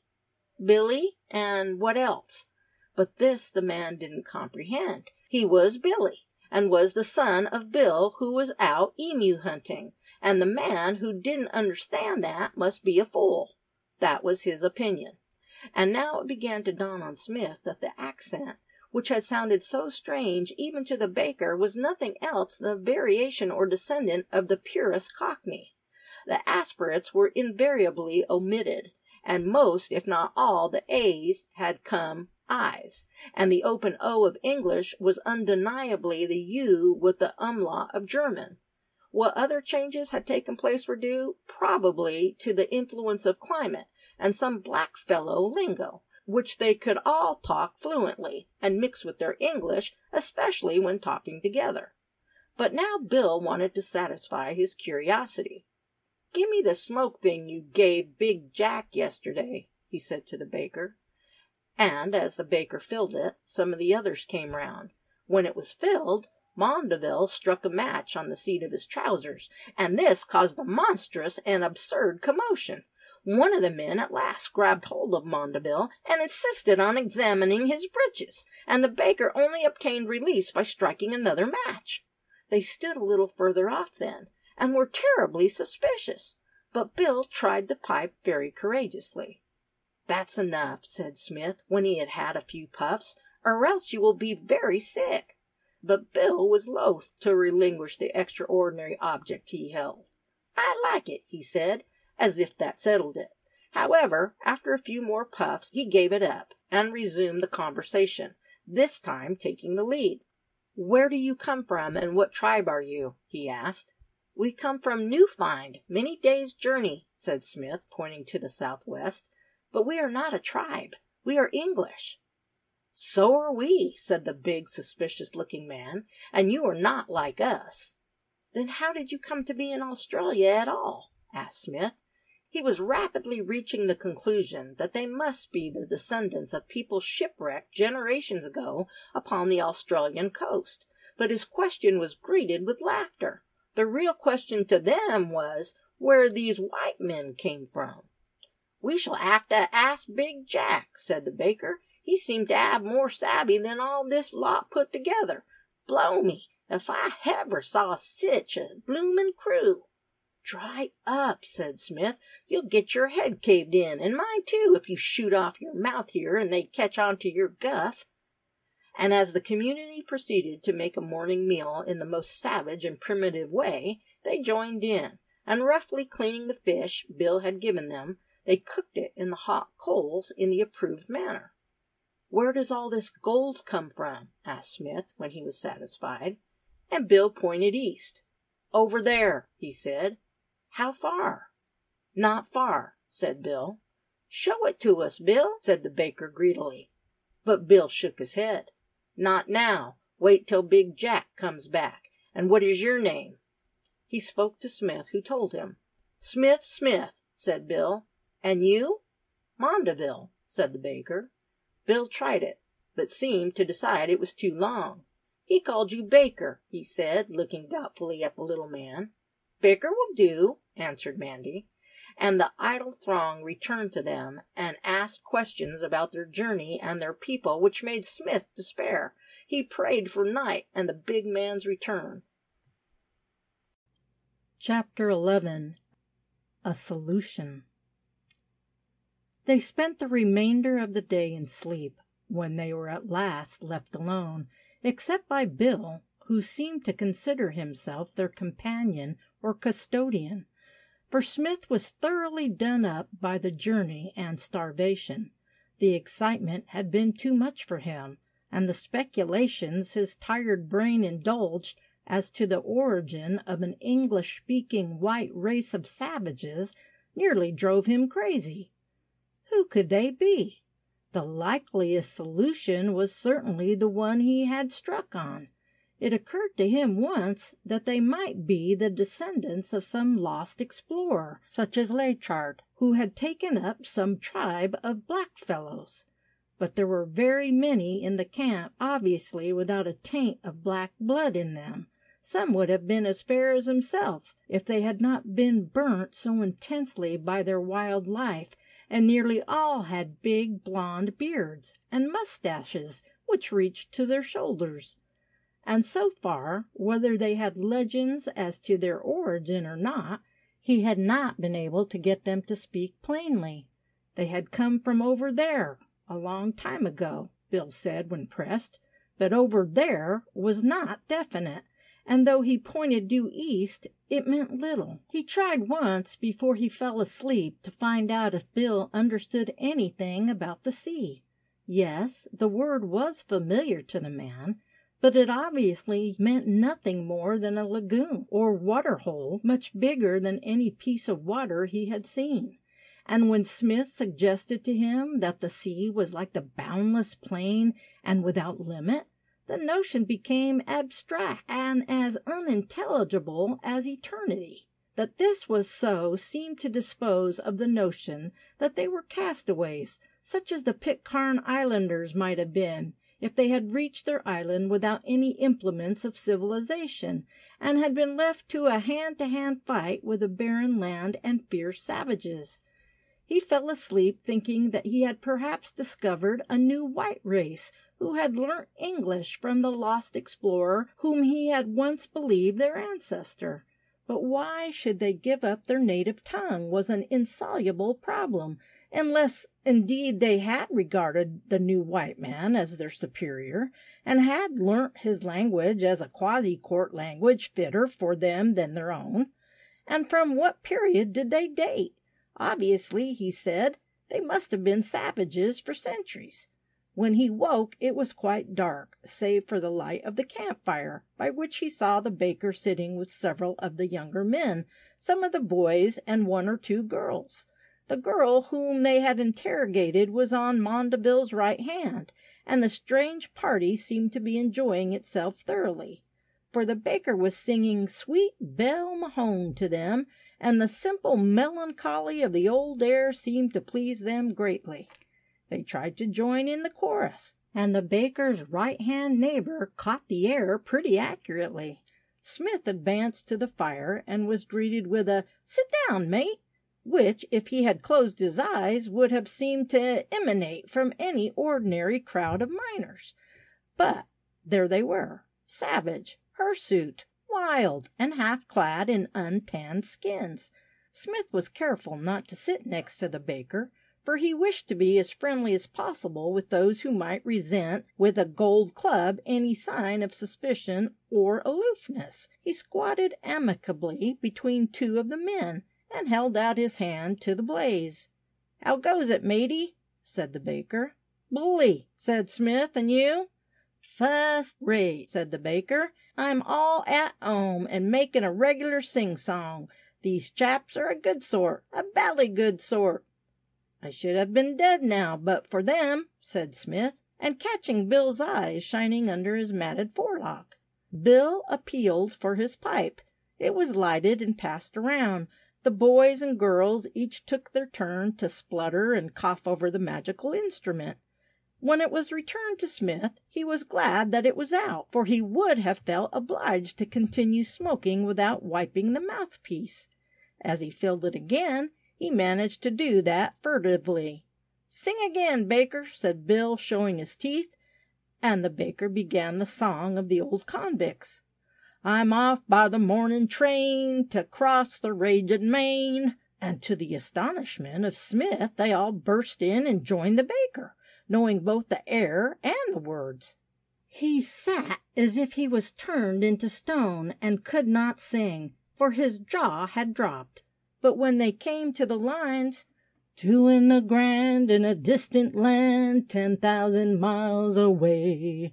The truth came to him like a lightning flash, and he half rose to sit down again, gasping. By all that's holy and unholy, by all the gods and little fishes, said Smith, I've hit it this time. The baker, too, though he did not understand, was so taken aback that he stopped in the middle of the verse and let the wild crowd thunder through it by themselves. "Hello!" he cried, "and how the blazes did you learn that 'ere song?" "Our father sang it," said 3 or 4, wondering at his astonishment. "And how the deuce did they know it?" asked the baker. But that was too much for them. Why did these strangers ask such silly questions? Their journey from their far-off tribe had obviously affected their minds. But just then they heard a cry from across the river, which was answered apparently by a sentinel on the bank, and the crowd deserted the fire at once, leaving Smith and the baker alone. Bill and the other man and the boys took their spears, but without any such haste as would suggest an enemy. And then they heard a wild noise, which sounded strangely like a clamorous hurrah repeated angrily. The women who were in the gunyahs came out and thronged to the edge of the open space on which the camp stood. Presently the throng split open, and the 15 warriors who had left the night before under the command of Big Jack came through, amidst strange guttural cries and screams of triumph and revenge. The woman whose man had been killed was the only one who did not join in the triumph. She sat moody and alone outside her savage hut, in terrible and inconsolable mourning. Her face was scored with the marks of her own nails, and the blood dried on the wounds made her look as if she were tattooed. "Where is the wife of the slayer?" said Big Jack, as he came into the light. "She is by her gunyah, father," cried the others. But the baker clutched Smith's arms. "What have they got, Smith?" he cried in a thick whisper. And Smith did not answer, for each one of the party was carrying 2 heads. And Big Jack came to the woman, and without a word put his terrible trophies on the ground in front of her. The next man did the same, and turning joined Big Jack at the fire.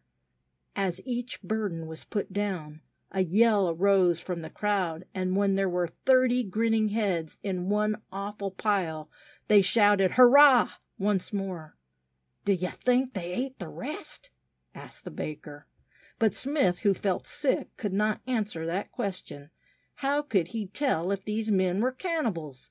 If they were, what a strange and awful reversion! What a savage satire upon the white world of a boasted but vain civilization! And meanwhile Big Jack related their experiences. "We found the slayer's body, and his wound was made with an emu spear. Yesterday we followed their tracks and caught them by noon. There are none left." But some of the men were wounded, and the woman attended their hurts. Their chief or captain was not touched. The others told stories of his strength and skill in a strange mixed dialect that came to them easiest when excitement stirred them. Smith and the baker, who kept rather out of the way until the fervor of the savage welcome was overpast, now came into the crowd about the fire, for Smith was horribly curious to know if they had brought anything else home from their hunting but heads. He was reassured when he saw the women cooking fish and a big kangaroo. "Yet that says nothing," Smith told himself. "They have been away 24 hours and more. They may be cannibals when they are pressed. May fate send them plenty while we are here, if indeed we ever get out." So when the feeding was done, he came in again and sat down by Big Jack. "Good day to you," said he civilly, and Big Jack nodded a grim salute. "You did well today," said Smith. "We killed them all," mumbled Jack with gusto. "Men and women and the children. It is a bad day for the emus. But the heads we brought were all men's heads." "May I talk with you?" said Smith, "or are you weary?" "I am never weary," said the giant, and I want to talk with you. Who are you, and where do you come from?" Smith told him. "Then there are many white men in this land?" asked Big Jack. "Very many." "Then why do you not kill all the black fellows?" asked Jack. Smith explained to him that the white men had done so as far as they could until the law stopped them. "The law?" said Big Jack. "My father's father used to speak of the law, but I never understood it. Tell me what it is." And Smith toiled hard to explain the enigma, but he had to come to concrete examples. "The law is a custom which says one man must not kill another except in war, and if he does, he is killed too." "Who kills him?" asked Big Jack. "The people who have the power," said Smith, who was rapidly becoming confused. "Then it is not wrong to kill if you can?" asked Jack. "Yes, it is, unless you are in the right," said poor Smith. "What is right?" asked Jack, and then Smith was quite done. "It seems foolish talk," says Big Jack. "Let us speak of other things. Why did you come here?" "To look for gold," said Smith. "Do you want to make clubs with it?" asked Jack. And when Smith had finished explaining currency, Jack wanted to ask no more. "The tribe you belong to must all be fools," he said. "Gold is useful to make clubs with, and things to boil food in, but who would give me a fish for a little bit of it when he can go out yonder and get all he wants? It is foolish talk. My father's father used to speak of such things, but he was an old man and very silly." "Who was your father's father?" asked Smith eagerly. And the baker, too, came closer. He had been listening to the talk with his mouth open, for the mystery weighed on him heavily. "He was an old man and silly," said Jack, "but he was a good fighter when he was young, and my father says he had killed white men belonging to a tribe over yonder." He, too, pointed to the east. "Where? At Sydney?" asked Smith. "I do not know," said Jack, who was wearied of the aimless talk. "You can ask my father, who is now an old man, and no good except to talk and eat. And very soon he will die, which will be a good thing, for now he cannot even catch fish." And Big Jack dismissed Smith with a wave of his huge paw. As they went to their tree, they saw the widowed woman sitting close to the pile of heads and talking to them. The baker shrank away and got the other side of Smith. They lay down close together. "Do you know who these people are?" asked Smith. "Ain't got a notion," said the baker. "They are the descendants of convicts escaped 100 years ago," said Smith. And the baker fairly gasped. Chapter 12. The Beginning of Trouble. Whether Smith was right or wrong in this assumption of his remained to be seen, and from the vague way in which Big Jack spoke, he might never get sufficient evidence to corroborate or upset his theory. The evidence for it would depend on the chatter of a senile old savage, who, in his turn, had obtained it from an outlaw. Smith knew enough of testimony to be aware that this might be no more than a presumption easily capable of being upset, but he desired intensely to solve the mystery, and not even the danger and uncertainty of being the guest of people little superior in their habits and customs to men of the Stone Age could prevent his feeling ardent curiosity. And then there was the question of the gold. From the way they employed it, from Bill's talk, and from what Big Jack said, it was obvious that there must be sufficient near at hand to make the fortune of 100 men. On a rough calculation, he estimated that there was then in the camp, consumed in the making of their waddies and other weapons, and in the rude bowls which represented their degree of civilization, at least 200 pounds weight of the metal, and that at 4 pounds an ounce was roughly worth about 12,000 pounds. Besides this, he found lumps of gold quartz about the camp sufficient to make any ordinary miner go clean out of his mind. The boys used the smaller pieces as missiles, and one big lump was used in putting the weight. On lifting it, Smith found it weighed at least 40 pounds, and its bulk was gold. "There must be an outcrop of a vein here," he said to the baker, "which would take our breath away. There can't be a mine like it in the universe. If we can only get out of here and find it again, we shall be the richest men in the world. That is, unless we sell it to a syndicate. But the getting out's the thing." "I've a notion," said the baker, "that it will be good to slope pretty soon anyway as we see this 'ere mine, for to tell the truth, Smith, I think there will be a row." He looked so serious and yet so ashamed that Smith was puzzled. "What have you been up to?" he demanded. The baker shook his head and looked down half bashfully. "Well, Smith, I ain't done nothing," he began, "but do you know I've a kind of notion that the wildcat that gives me the tucker reg'lar is a bit mashed on me." Smith was uneasy. Of all things, this was the most likely to cause trouble. "Go on," he said severely, but the baker remonstrated against the way he spoke. "You ain't no call to look at me in that tone of voice," he said. "If it's true, I can't help it, and Lord knows I've done nothing to encourage her, but she just freezes to me quite natural, and the bloke that goes with Bill, I think he tumbles to it." Smith was quite alarmed. "If you aren't careful, you'll do for us, baker," he said. "You must be careful." "Are you sure of it?" The baker shrugged his shoulders. "You just watch it yourself. You'll see me icy perlite, and trying to thaw me out. And if the bloke's about, his eyes'll be like gimlets. It fair gives me the for a savage woman to be gone on me. I'll have my head open when I ain't looking." "Then just avoid her," said Smith. "And then maybe she'll jab me with a spear," said the baker, half between crying and laughing. "I'm glad I've got my revolver. Where's your'n, Smith?" Smith tapped the waist of his trousers. "Inside the lining," said he. "I wish it was a bit bigger, but it will scare them anyhow if it comes to trouble." The baker, forgetting his woes and the danger he stood in between the lady and the savage, fairly laughed. "I should think so, mate," he said. "Sometimes I think it would be a good thing to let 'em hear it and see what it will do." But that meant the loss of a cartridge, and one out of about 50 between them might be wanted in a tight corner.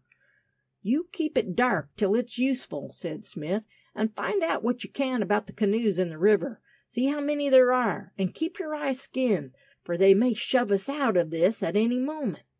"Or shove us in if grub gets scarce," cried the baker. "I wish I was out of it. If I was on the track with 10 days' tucker, I'd be half inclined to oof it back down the billabong and make a big shy for Newfind." And then their conversation was cut into by Bill, who came demanding a smoke. The baker, who for a moment thought he was the man he was most particularly in dread of, stepped aside. When he saw his mistake, he couldn't help watching the two men together. For Smith was as tall as Bill, and very lithe. His beard was almost golden, and short and curly. In spite of his moleskin trousers, his broken boots, and his ragged shirt, he looked a gentleman. And to see him give his pipe to a savage who, 10 times over, satisfied all the baker's childlike notions of savages, was something strange, horrible, and yet irresistibly ridiculous. For Bill was broad, and as muscular as a young Hercules, and if he had been shaved both on his breast and back, as well as his head and face, he might, except for his feet, which were overlarge and flat and misshapen, have stood as a model for the nude. But it was the possession of his beard and hair, and the skin which covered him, and his wild carriage, which made the contrast tremendous. If he had been black, it would have seemed natural enough. If he had spoken some unintelligible language, it would not have presented so many features of tragic and comic interest irresistibly combined. So when Bill remarked that he now wanted a pipe of his own because he liked tobacco so much, the baker was all of a sudden taken with a hysterical fit of laughter, which he could not control. He fairly screamed and shouted, and at last lay down. Smith, who had a notion of what had taken the man, was at first alarmed, lest Bill should understand, but he reckoned on his possessing keenness and a sense of humor which were both beyond him, and like a flash it came to his chum that it would be no bad plan to suggest that the baker was not quite in his right senses. "He's mad, I think," he said to Bill, who was puffing at the pipe quite calmly, and taking no notice of the laughter. "He's mad, Bill. The hunger was too much for him." And at that the baker yelled till the whole camp came in sober curiosity to see a phenomenon which was curious and highly absurd, for they very rarely laughed. During generations life had been too hard for humor, and not advanced enough for sarcastic or sardonic laughter. It pleased Smith to see the girl, whom the baker believed to have taken a fancy for him, looking at the lunatic on the ground with something resembling contempt. "Perhaps someone once hit him on the head with a waddy," said Bill, "for such an incident might account for a man's acting in an absurd way." But when the crowd dispersed, and Bill was full of as much nicotine as he could take, Smith gave the baker a word. "They think you are off your chump, old man, and if you keep it up a little you will choke off the girl. And as soon as we get a look at the mine, and I have a bit of jaw with the old man, we'll try and hook it." Chapter 13. The Father of the Tribe. That evening Smith asked Big Jack if he might see his father and have a talk with him. "He can do nothing but talk," said Big Jack gloomily, returning to what he evidently considered a grievance. "If when you go back to your tribe you will take him away, I will give him to you." This completely took the wind out of Smith, and helped him better than anything he had yet seen or heard to understand how these poor devils had reverted to absolute savagery. He recalled stories of African savages putting their elderly relatives to death, sometimes with a view to the needs of the commissariat. That the old man who talked was still alive showed that pressure had not at any rate been so severe as to suggest resort to such extreme measures. And in another minute he was squatted in front of a very old man with snowy white hair and beard, who was seated inside a gunyah about big enough for a large dog. "This is the white man who came from the billabong," said Big Jack, without saluting his parent in any way, "and he wants to speak with you. And Smith, give me your pipe and bacca." For a moment Smith resented the tone in which the man said this, but knowing how absurd the impulse was, to say nothing of its uselessness, he handed his smoking implements over together with his knife. "What is this?" asked Jack, and Smith had to explain what it was. He saw Jack go back to the fire, where he was presently surrounded by a crowd to whom he expatiated on the wonders of the new weapon, which, as a cutting instrument, far surpassed anything they possessed. Then Smith turned to the old man, who, if unable to fight, showed no particular sign of great senility. "Where did your tribe come from, father?" said Smith.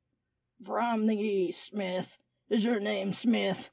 I remember my father speaking of a man called Smith," said the old man, "but that is a long time ago. I was young then, quite young, and we was fur from this 'ere place." He mumbled a little as his mind went back, but his talk was easier to Smith than that of the younger generations. It was more like ordinary vulgar English, and not so mixed with aboriginal terms. "But who was your father, old man?" asked Smith. "Let me think a bit. It was a long time ago," said he, "and I have almost forgotten. But now I remember. Yes, I remember. He was a very big man, and he and Smith were together when they took to the bush. Yes, it was Smith, but I never knew him. He was killed over yonder before I was born." And he returned upon the strange memories of the long plains which they had overpassed. "But who was your father?" insisted Smith gently. "He said he was a lag," said the old man, "but I don't understand what that is. If Jack's mother was alive, she could tell you." "He must have been a prisoner," said Smith. "Yes, a prisoner," said the old man. "He was, perhaps, taken in war, and escaped." Smith shook his head. "I mean he had committed a crime," said he. "What is that?" asked the old man. "I don't know what that is." And Smith could not tell him either. "He did wrong," he suggested. "Yes," cried the old man, brightening. "I heard him say that he did. I remember." "What was it he did?" "He said he could have killed all of his enemies, and he only killed 2. It made him feel bad even when he died. I always killed mine, and so does Jack, my big son Jack."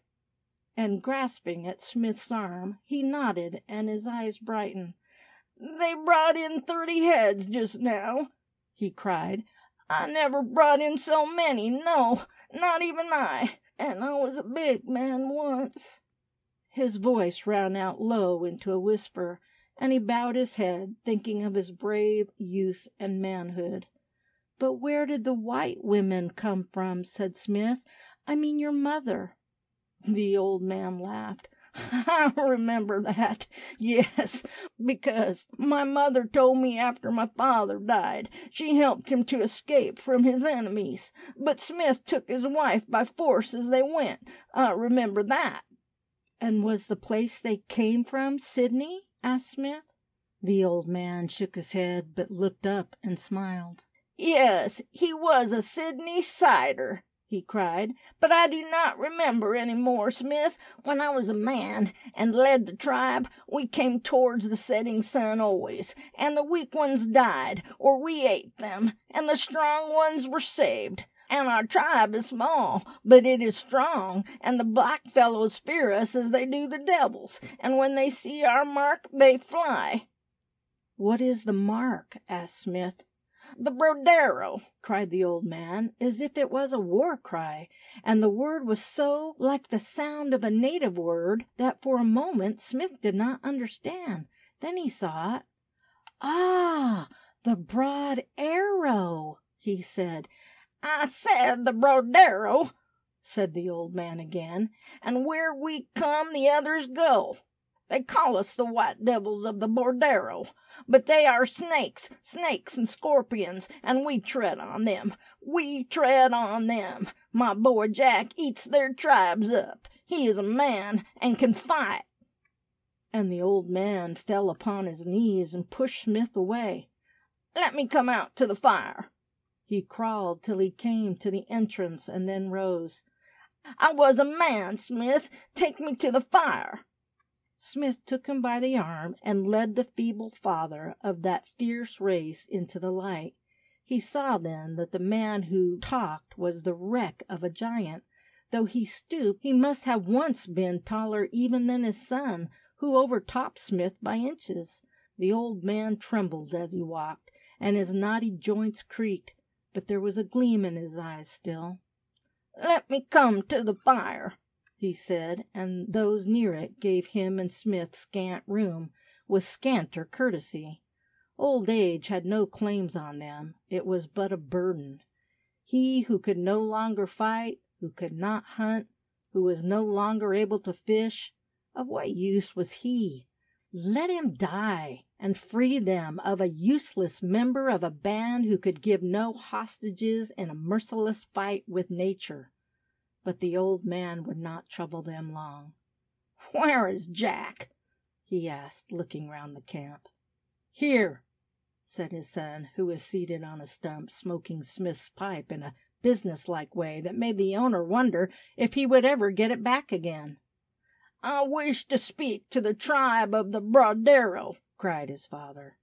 for the man of another white tribe has brought back the past to me, and I remember my father, and the time when I was young, when I could fight and run as fast as a flying doe, when I was as strong as an old man kangaroo.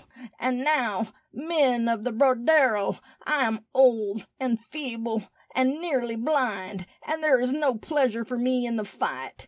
I can bring no more heads to the camp. I can neither hurl the spear nor throw the boomerang, neither can I lie in wait for our enemies." His voice became a melancholy wail, like the night cry of a curlew. But as he spoke again, strength came back to him, and his form straightened, and his voice grew resonant. "But men of the Brodero, all of you my children, this is what I say to you as darkness opens to me, and I go out among the spirits of the bush.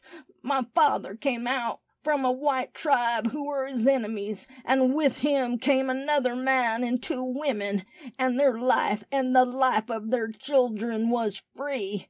We could fight and live as we wished, and there wasn't no man over us. And I remember how my father said that among the other white tribes were many dang cruel customs, and that no man was the equal of another, and that some starved though there was food in the camp, and if one who starved took from any of his mates, he was tortured, and kept alive to be tortured, and given no meat nor fish, nor was he allowed to look upon the sun. And he told me, as he died, to live as a free man with my children, and to have naught to do with the other white tribes who were too cunning. So now I say this to you," and his voice was like a trumpet, and he rose to his full height, "even as my father said it, have naught to do with the white men of any other tribe, for they are blacker in their hearts than an emu, and more powerful and more cunning than the little devils in the caves of the northern country." And he called to his son Jack, who came to him as obediently as though he feared the old man, for his father was as one possessed. "Come, my son, give me a spear in my right hand, and let me shout our war cry once more, as I shouted it when I led you against the Jinwaris, and when we brought in the heads of the red kangaroos." And they brought him a spear, placing it in his hand. "Farewell, men of Brodero, and the big plains, and the rivers, and the ranges. Come, my children, shout with me before I go." And the tribe rose to their feet, shaking with excitement, as the old man lifted his spear and brandished it like a youth.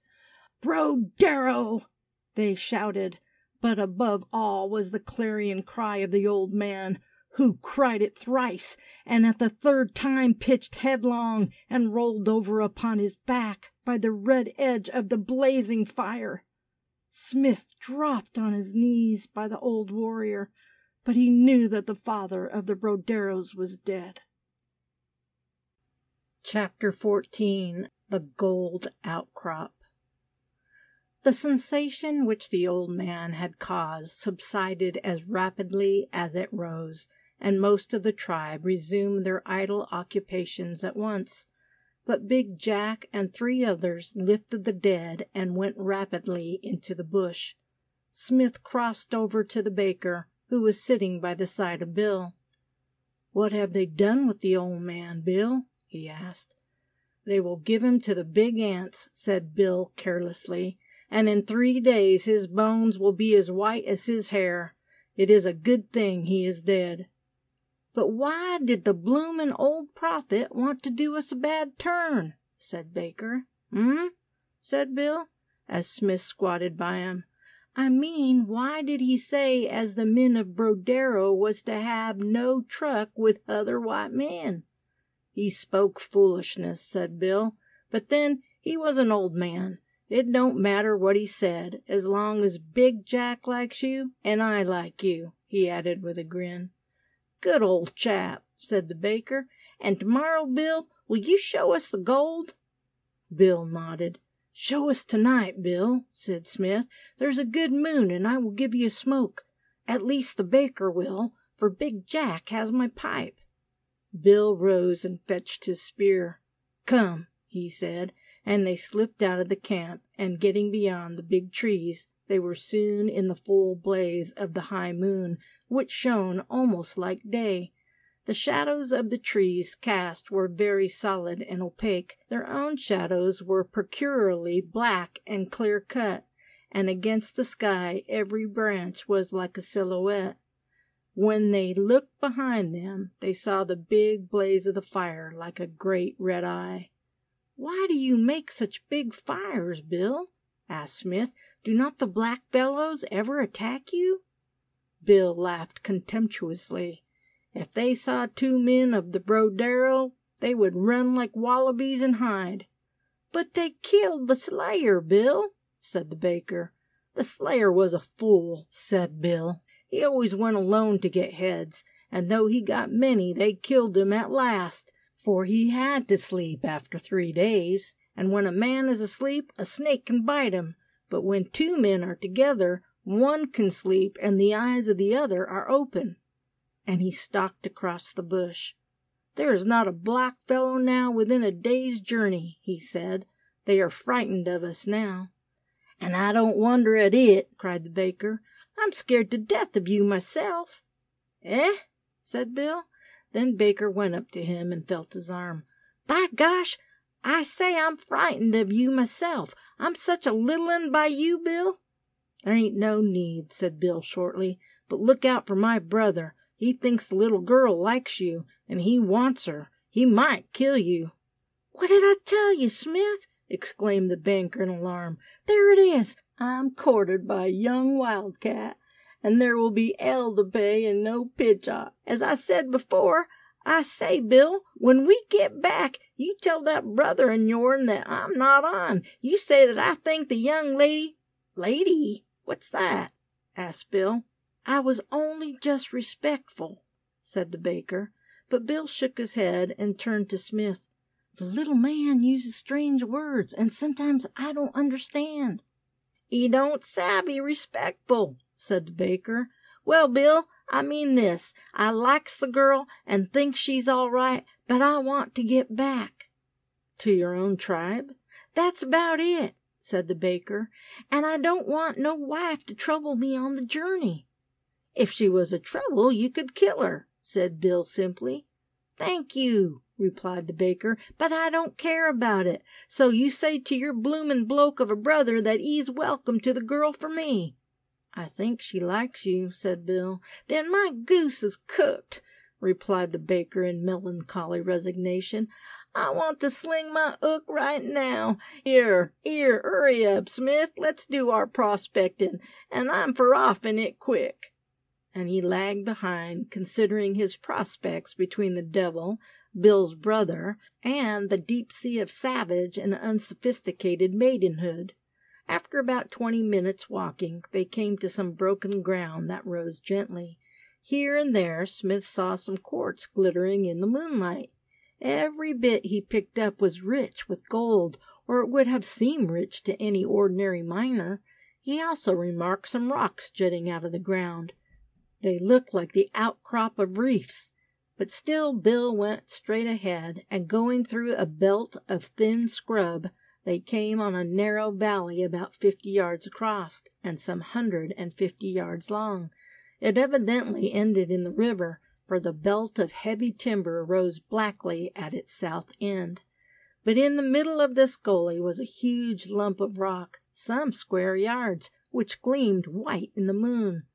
"That's it," said Bill, and the 2 miners went on, while he sat on a little knoll which commanded a view of the near country. "Stop a minute," said Smith, when they got within 20 yards. "Stop a minute, Baker. I can't believe this. Man alive, it's all gold with just a quartz casing." But the baker went on, and was followed by Smith. All around the casing of the vein were scattered lumps of quartz studded with gold, but inside the casing it was pure, though here and there divided by thin bands of stone, for the grass and earth had been torn away, and sufficient gold cut out to leave the mass visible. Smith sat down on a lump of stone. "Is this my luck after all?" he said. "Oh, if I can only get back!" And if the baker had been near enough, he might have heard Smith speak the same name that he muttered on that night of his delirium. But the baker was on the top of the golden hill. He was dazed, but as ever, half humorous. "I suppose it's the stuff, Smith, but I'm half inclined to doubt it. There ain't so much in the universe. If it's only just a lump on top, there's millions in it, and if it runs a true reef, why, gold's come down to England as it's ear to the making of cooking pots." And Smith joined him. The sight was one calculated, if ever any sight was, to make a man crazy who had been hunting for wealth but never found it. Smith had to hold himself tight, and suddenly he leapt off the golden throne. "Come, Baker," he cried, "that's enough. Let's try and get away. The sooner the better. If we get through, we're millionaires, and waiting won't help. Come." And the three men went towards the camp. "It's very useful," said Bill, "for it makes better waddies than wood. The blackfellows never found that out, but they are fools. What does your tribe do with it, Smith?" But Smith was not to be drawn into any more explanations of currency and exchange. "We make things of it too," he said, and after avoiding this opportunity of puzzling poor Bill, he turned the talk in a direction which might be useful. "Have you ever been down the river, Bill?" he asked. But Bill shook his head. "We came here from the east, the last big rain." "How many boats do you have?" "Two. We made them with fire," said Bill proudly. "They are better than a log. For Jack's father, who is dead, and was not so foolish a little while ago, told us about hollow logs which he called boats." And he went on chattering while Smith was thinking how he could get possession of the boats. He wondered, too, whether it would be wiser to take them or to make some kind of an exchange. It was possible that the knife which Big Jack had might be considered an equivalent. He wished now they had brought their tomahawks, and pondered about the possibility of returning down the billabong for them, for with them they might make canoes for themselves. But fate solved the problem for them far more suddenly than he thought possible, and it solved it that very night, not long after they returned to the camp. "Just sneak off if you can," said Smith to the baker an hour later, "and try and find out where they keep the canoes, and see if the paddles are there." "I don't like leaving you," said Mandeville. "That's a fact, for there's some that's took up the old un's prophecy, that I can see, and Bill's brother is talking agin us plain." And when Smith looked, it certainly seemed that the baker was right, for the objectionable suitor for the wildcat's hand was holding forth by the fire on a subject which made those with him continually look at the two from that other tribe of white men. "Never mind," said Smith, "I'll stick to Bill and Jack, and they're all right so far." So presently the little baker casually sauntered into the darkness and went down to the river with his heart in his mouth. "I want more bacca, Smith," said Big Jack, and Smith reluctantly parted with what he had left. "If you will send one of your young men back with me," said Smith, "I will give you a great deal of tobacco and many knives." Said Big Jack ponderously. "How far is your tribe?" 10 days' journey," said Smith. And just then he saw the girl Baker feared so slip out of the camp on the riverside. Apparently her departure was usual, or not noticed. As far as Smith could see, in spite of Bill's suggestion that a troublesome wife might be clubbed to death, the women had a great deal of liberty and were greatly considered. They were not the beast of burden that they become in agricultural communities. But when Smith looked up again, he saw that Bill's brother was gone too, and that seriously alarmed him. If the wildcat had gone after the baker with any notions of gentle dalliance on the river bank, it was possible that her savage suitor might catch them. He made an excuse to go into the bush, and when he was out of range of the fire, he ran rapidly to the river. When he reached the bank, he went slowly and kept as much as he could in the shadow of the trees. Once, as he stayed, he fancied he heard voices below him, and then he made sure he had heard a little twig break. He looked round and saw Bill's brother peering over the bank into the darkness. Smith's impulse that moment was to call to the baker to warn him, but the next brought him caution. He might have to fight the man himself, and it was certainly better not to let the savage know he was observed. He lay still and waited, but the next moment Smith had his revolver sights dead on him as he was lifting his spear. He could see the man's very expression, the snarl of rage, the deadly intent as he took aim. But before the spear could leave the strong hand, Smith fired, and without a sound the would-be assassin leapt in the air and went tumbling down the bank.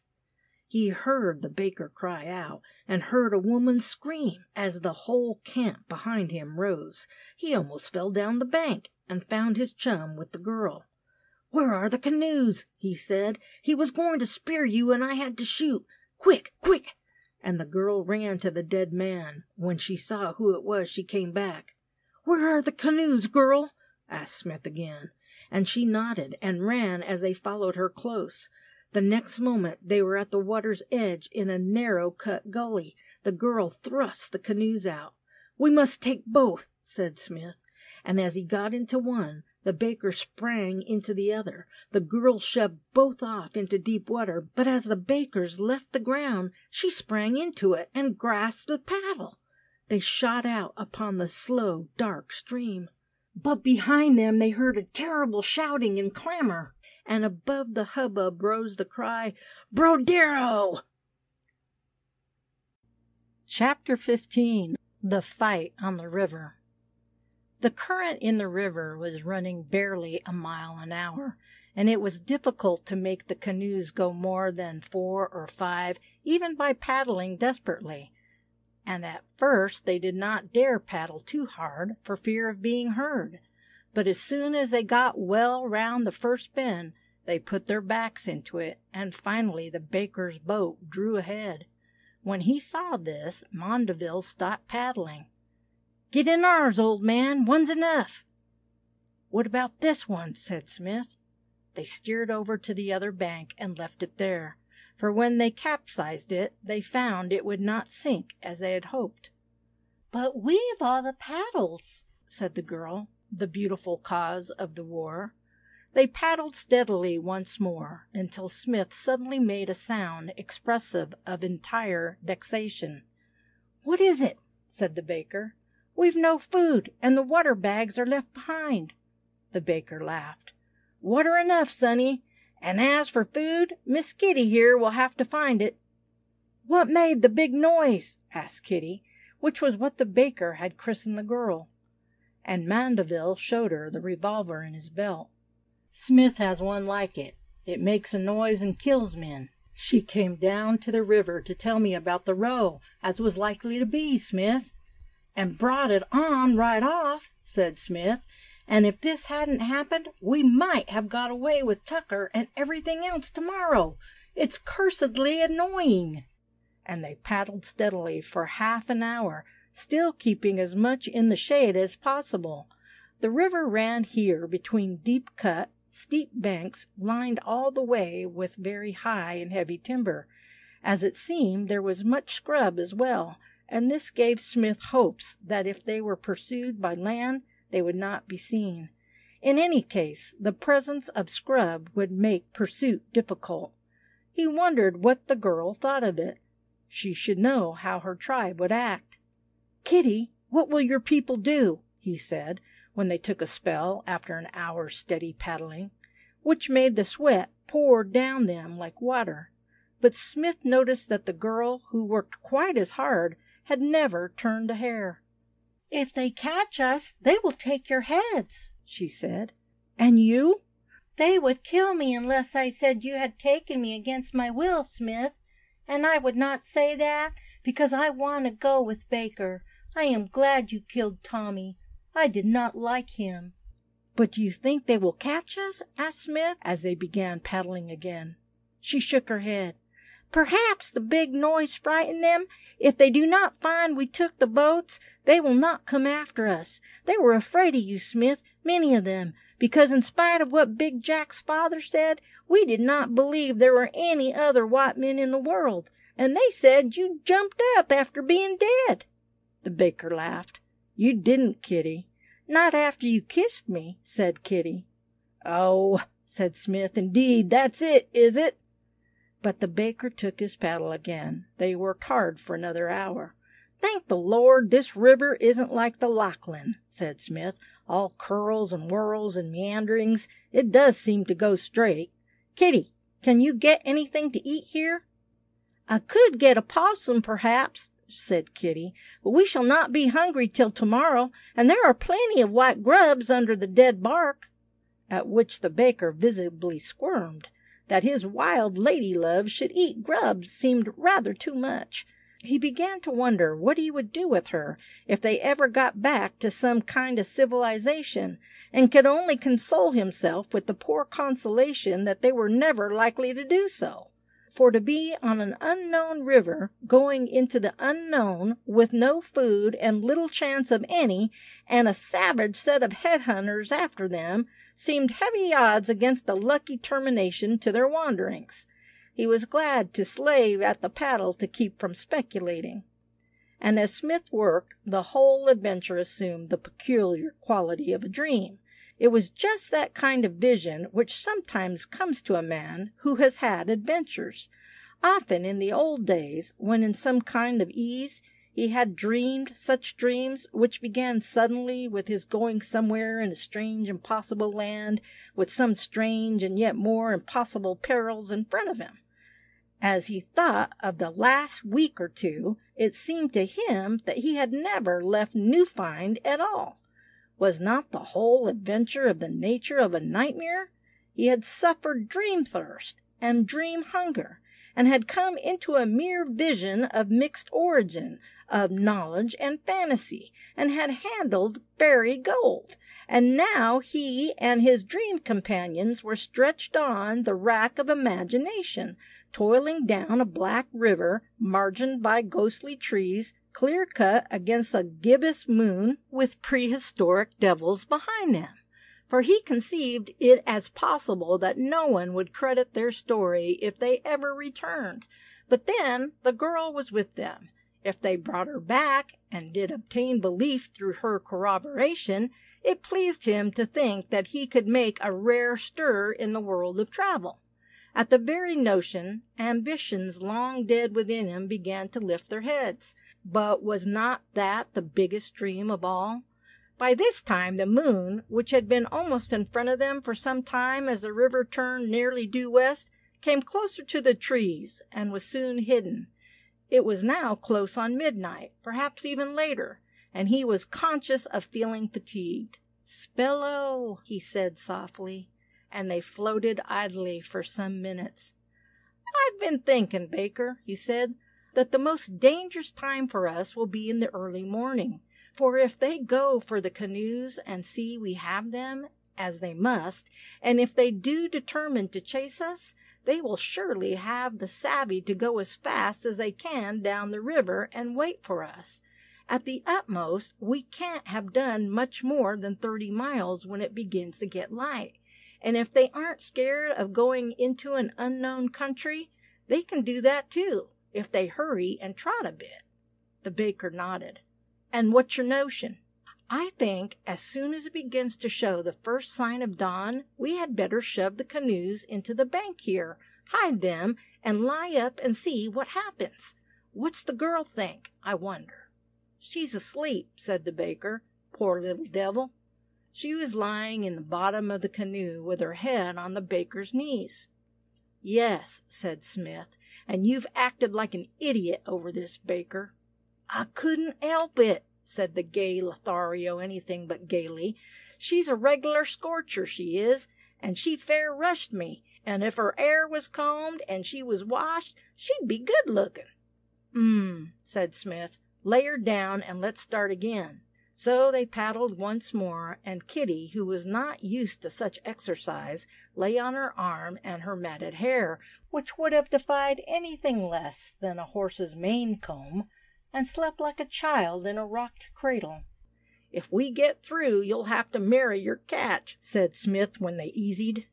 "I'd as soon do that as marry some as clawed after me," said the baker. "I reckon she's a kind of princess, and if so be as we land some of the posh and are rich, I'll have her edicated at a high school. Lord, but she'd wake some of 'em up if she got slinging yarns about Ed hunting. How does a man who marries a princess call himself, Smith? Is he a prince too?" "He's her husband, Baker," said Smith dryly, "and is often mistaken for a waiter. But I'd hold on if I were you." When they spoke again it was black dark, for the moon was lower, and the heavy timber made the river as somber as a narrow canyon 200 feet deep. "Go easy," cried Smith, "and look out, Baker, for any snags. It won't do to get capsized. How's the girl?" "Dreaming of her happy home," said the baker cheerfully. "I was just wondering, Smith, as to what that long, sulky swine Ix would say if he'd knowed what he'd missed. He could have took up with the Brodero and been king, being big and hugly enough, and what the boys will say about Mrs. Mandeville here rather does for me." "You'll have to stand a lot of chiacking," said Smith, "but I'm sorrier for the girl. What she will do in civilization I don't know. But it is getting light in the east, Baker. Look out for a hiding place." They pulled in close to the southern bank, which was steep, but broken with small gullies cut by the rain. "None of those will do," said Smith, "and I'm afraid the river's too low for us to get much cover, unless we find a creek. The one we passed an hour ago would have done. Wake the girl up. We better push on till we reach some sort of cover." When Kitty was roused, she sat up and stared about her, as if she were dazed. They explained to her what they wanted, and after kissing the baker's hand, an act of loving homage he received with every visible sign of discomfort, they paddled on faster. And just as it was obviously dawn, they came to a bit of a creek and shoved the canoe into it. "If they come down this side, we're cooked," said the baker. "We must risk something," replied Smith. "They would hardly swim over, when one side's like another." And he uttered an exclamation. "What is it?" asked the baker. "By Jove, perhaps they think we just crossed, shoved the canoes adrift, and went back the way we came," he said. "They might, but if they did, they would soon find out they were off it," answered the baker. "And then they might come down this side, and our name would be—" "We must chance it," said Smith. "Have you any tobacco? Jack took all mine. I hope he'll go in for a debauch and get sick." The baker handed him over a fig of black twist, and he took a chew. "Give it me," said Mrs. Mandeville. "I can eat too." It took a deal of explanation before she could understand that they were chewing what would make her very ill, and even then she insisted on trying. "Don't take much," said the baker anxiously. "You'll only spit it out." And spit it out she did, with every sign of disgust, when she got the savor of the luscious black morsel. "I told you so, missus," said the baker. "But ain't she just like a woman, Smith?"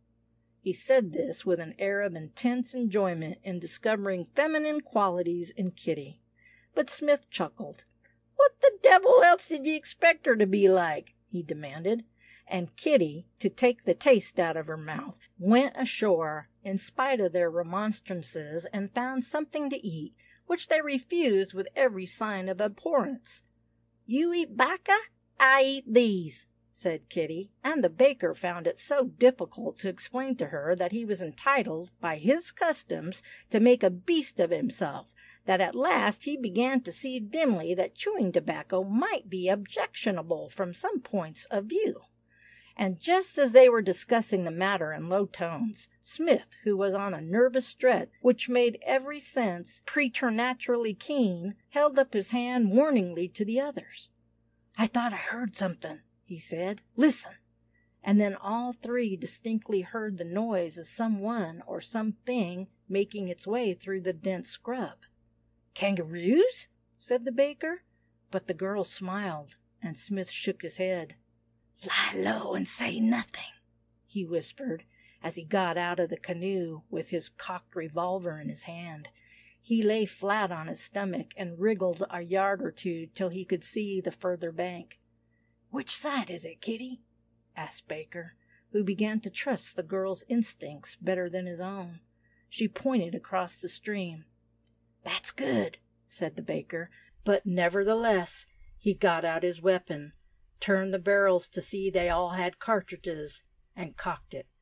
And presently Smith came back, feet foremost, and inch by inch. "They're there," he said. "How many?"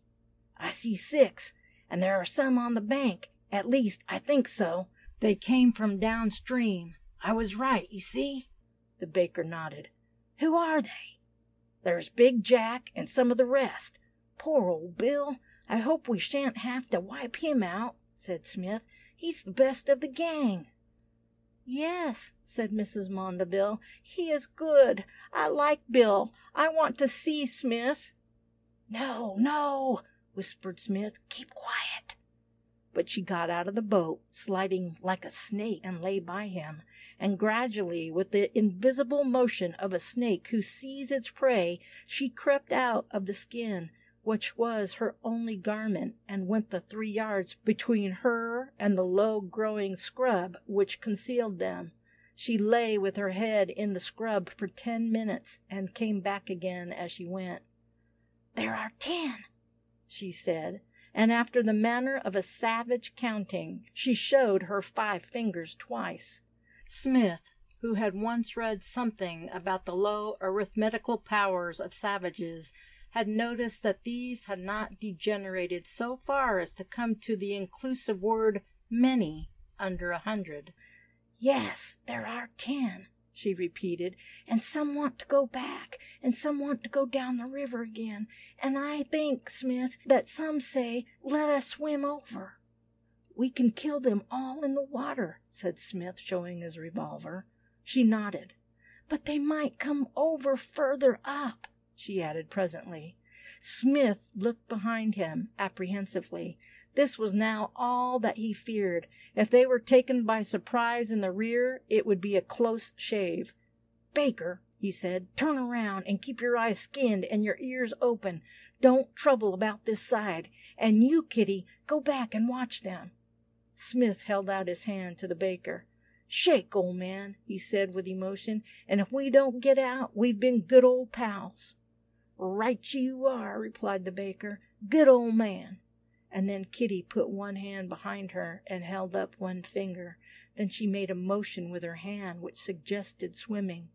"There's one swimming over," said Smith, "but don't you look round unless I tell you." And he went a little bit up the bank in order to get a view of the stream. He saw a head in the water halfway across, and was heartily glad to see that it was not Bill. He looked at his 6-shooter again. It was only a .42 caliber, and he had always been accustomed to a .45, but he thought he could hit the man at 15 yards. He bent down and made a low noise, which caused Kitty to turn her head. He put his fingers to his ears to make her understand that she was not to be afraid, and raising his revolver, he brought it up slowly till he saw the foresight right in the nick. Staying 1 second to make sure his hand was steady, he pulled the trigger. He noticed that never in his life had the time seemed so long from the time the hammer fell to the explosion of the cartridge. But as the shot echoed, the swimmer gave one plunge, rolled over on his back, and went under. And until a heavy body came tumbling down the bank and struck him from his seat, he did not know that the baker had fired at the very same moment as himself, for one of their enemies was lying dead with his matted hair in the very water under the canoe. And as the double shot rang out, the men of the Brodero rose upon the other bank and shouted terribly.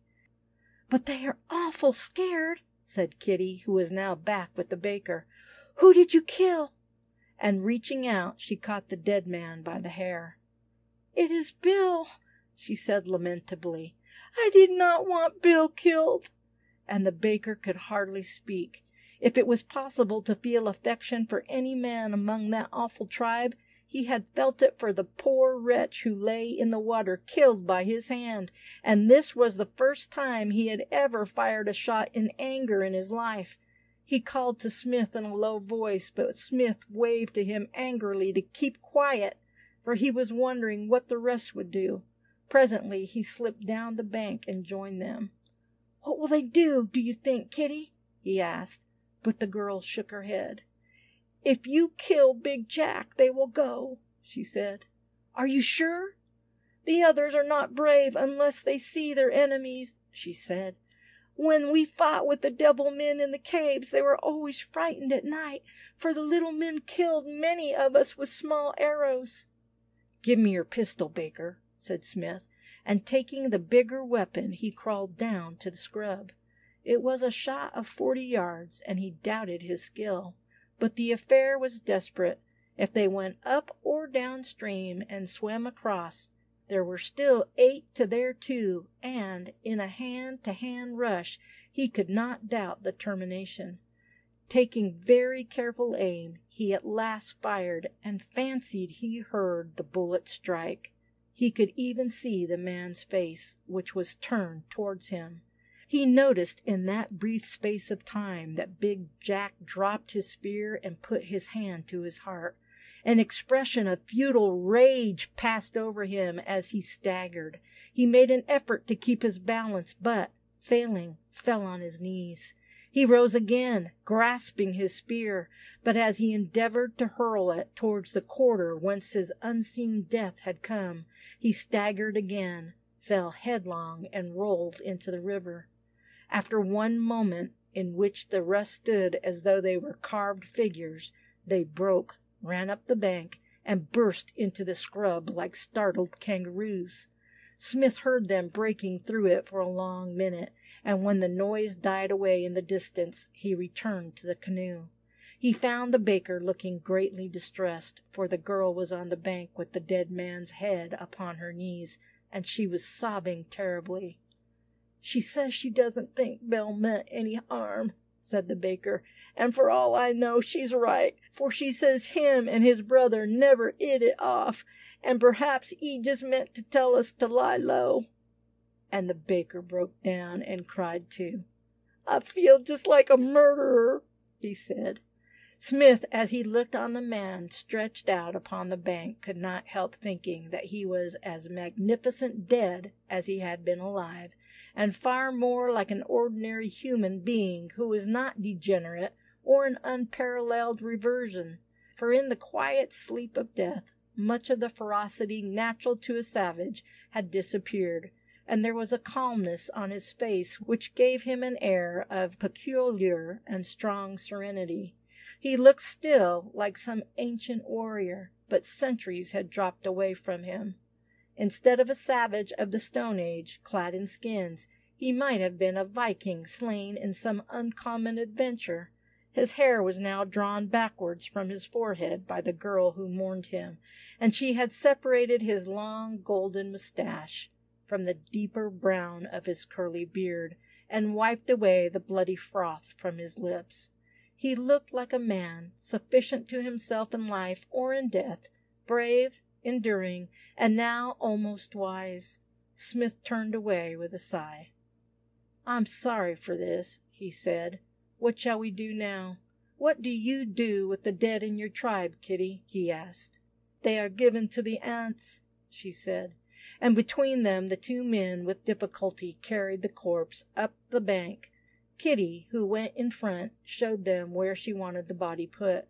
They returned in silence to their boat. "I'm very sorry, Kitty," said the baker. "You could not help it," sobbed the girl. "And what shall we do now?" asked Smith. "Do you think they will come after us again?" Kitty shook her head. "They will be too frightened," she said. "I am frightened. How did you do it?" But there was no time to explain the inexplicable to her. "Do you think we can go on?" "Yes," said Kitty. "But first let us go over and see if they left anything to eat on the other side." "I tell you, she's got a lot of savvy," said the baker, who was getting furiously hungry, and talked as if glad to discover the strange girl who had attached herself to him was not quite a fool. "She's got a lot of savvy." And crossing the stream, they found some lumps of kangaroo flesh, which had been half cooked. They turned the canoe downstream again and ate as they paddled. Chapter 16. The River Sank. The next 24 hours were without incident, as they went through the intolerable and blatant monotony of Australian river scenery, in which all change was quiet renewal. The banks of the stream were still steep, and one bend was so like another that their progress seemed vain. They were like 3 ants floating desperately in a ditch. The sun set, and the close heat remained. The heavy odors of the bush drifted down into their drain, and the mosquitoes made their lives a burden.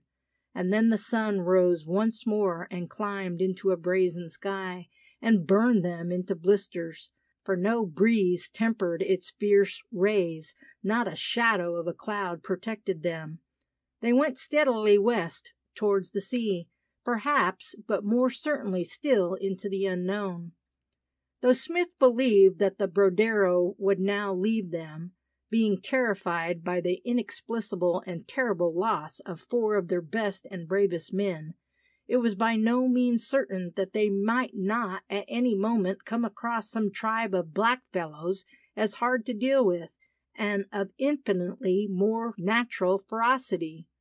The Brodero descendants of white men had some of the white man's qualities, and they were not naturally the enemies of their own color in these later generations.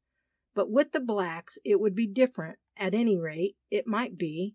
If the Brodero were ever cannibal, it was only under exceptional and heavy pressure. But many of the aboriginal tribes were men-eaters always, and needed no other excitement than common need. They could, then, only pray that they might meet none. It was curious, however, that Kitty showed little fear of the aboriginals. Her people had so harried and destroyed those with whom they came into hostile conflict that she could hardly understand how they would dare to attack 2 whites together. And now that she was with 2 white men of an entirely superior order, who had weapons which made a most awe-inspiring row, and killed as far as a well-thrown spear, she entirely despised the blackfellows. "They are foolish men," she said, "and do not really know how to fight.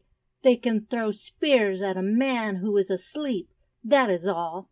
Only the little devil men of the caves are bad." She had referred to these before. "Who are the little devil men, Kitty?" Smith asked. "A long time ago we fought with them," she said. "They lived in caves over yonder." She pointed to the northeast. "And when I was smaller, we came there, and every night a man died, and sometimes a woman, and they had a little arrow in them as long as my hand, but we never saw those who shot them. We were very much frightened, and thought they were spirits.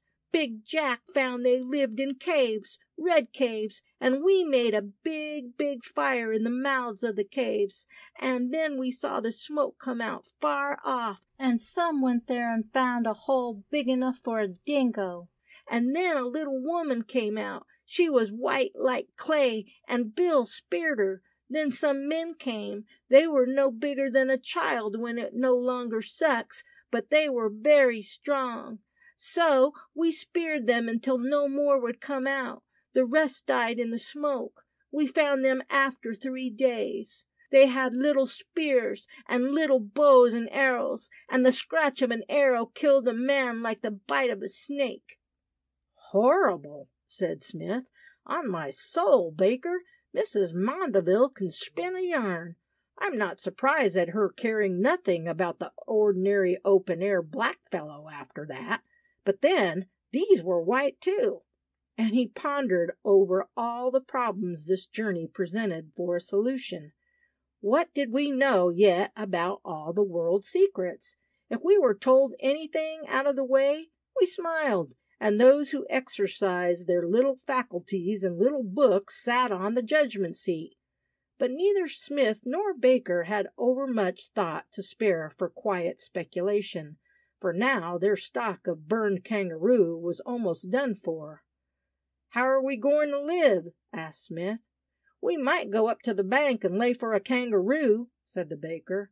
"Lay? How long?" asked Smith. "Kitty, how are we to get more to eat?" "I can get grubs," said Kitty, and when she saw the men shake their heads, she suggested she might find a possum. "You can try later," said Smith. And that night she caught a possum, which was coiled up most comfortably in a hole in a rotten stump. She banged it on the ground and killed it, and they cooked their dinner. "I think," said Smith, as they smoked the baker's pipe in turns, "that we are coming to a change in this infernal scenery." The baker looked up the banks. "Don't see much bally halteration," he answered. "You have as much observation as a policeman," said Smith.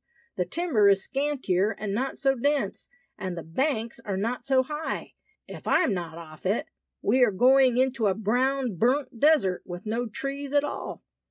"The Lord forbid," said the baker piously, "but there's water anyhow. That suits me. I don't mind 'unger." "No, not when you're full of possum," said Smith.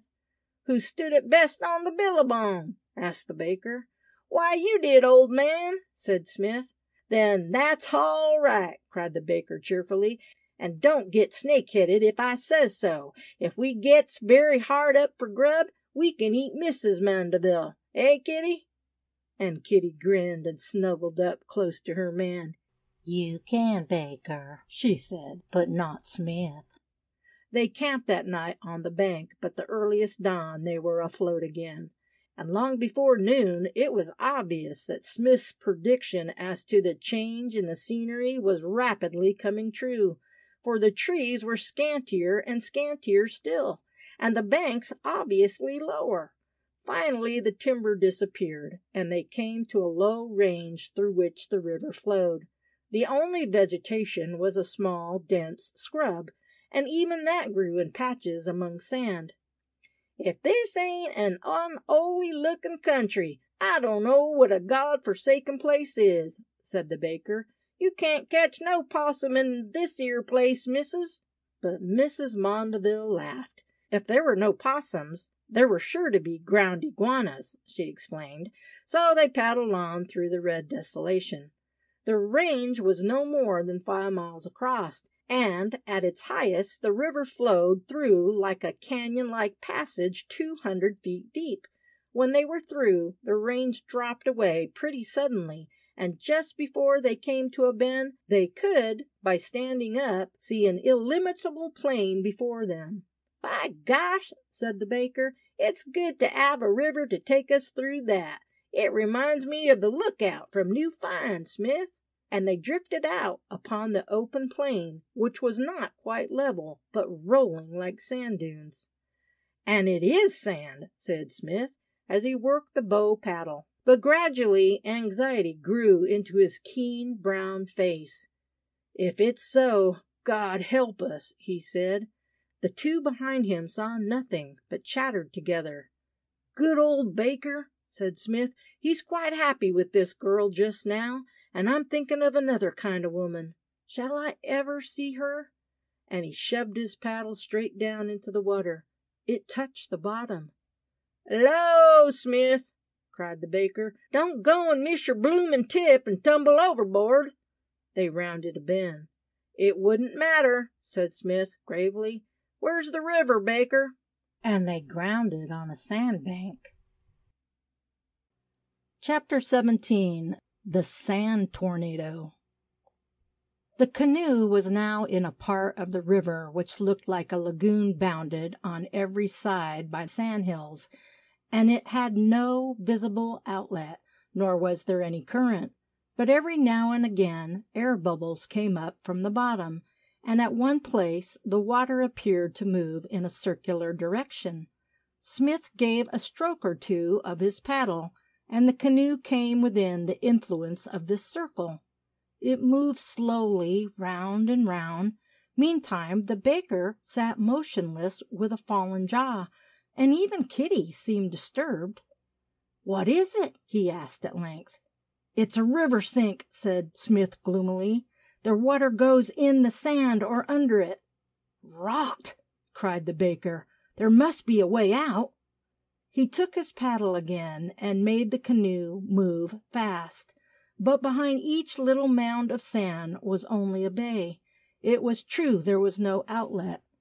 "Is there another billabong?" he cried. But Smith shook his head. "This is a true river, but here is its sink," he answered. "It's not such an uncommon thing. There's one on the Humboldt River in Western America." "And does it come up again?" asked the baker. "How can I tell?" cried Smith impatiently. "What are we to do?" "And how the devil can I answer that?" said the baker. They were again in the slow circle of the sinking water, moving slowly round and round. "Did you ever see anything like this, Kitty?" asked Smith, but the girl shook her head and was silent.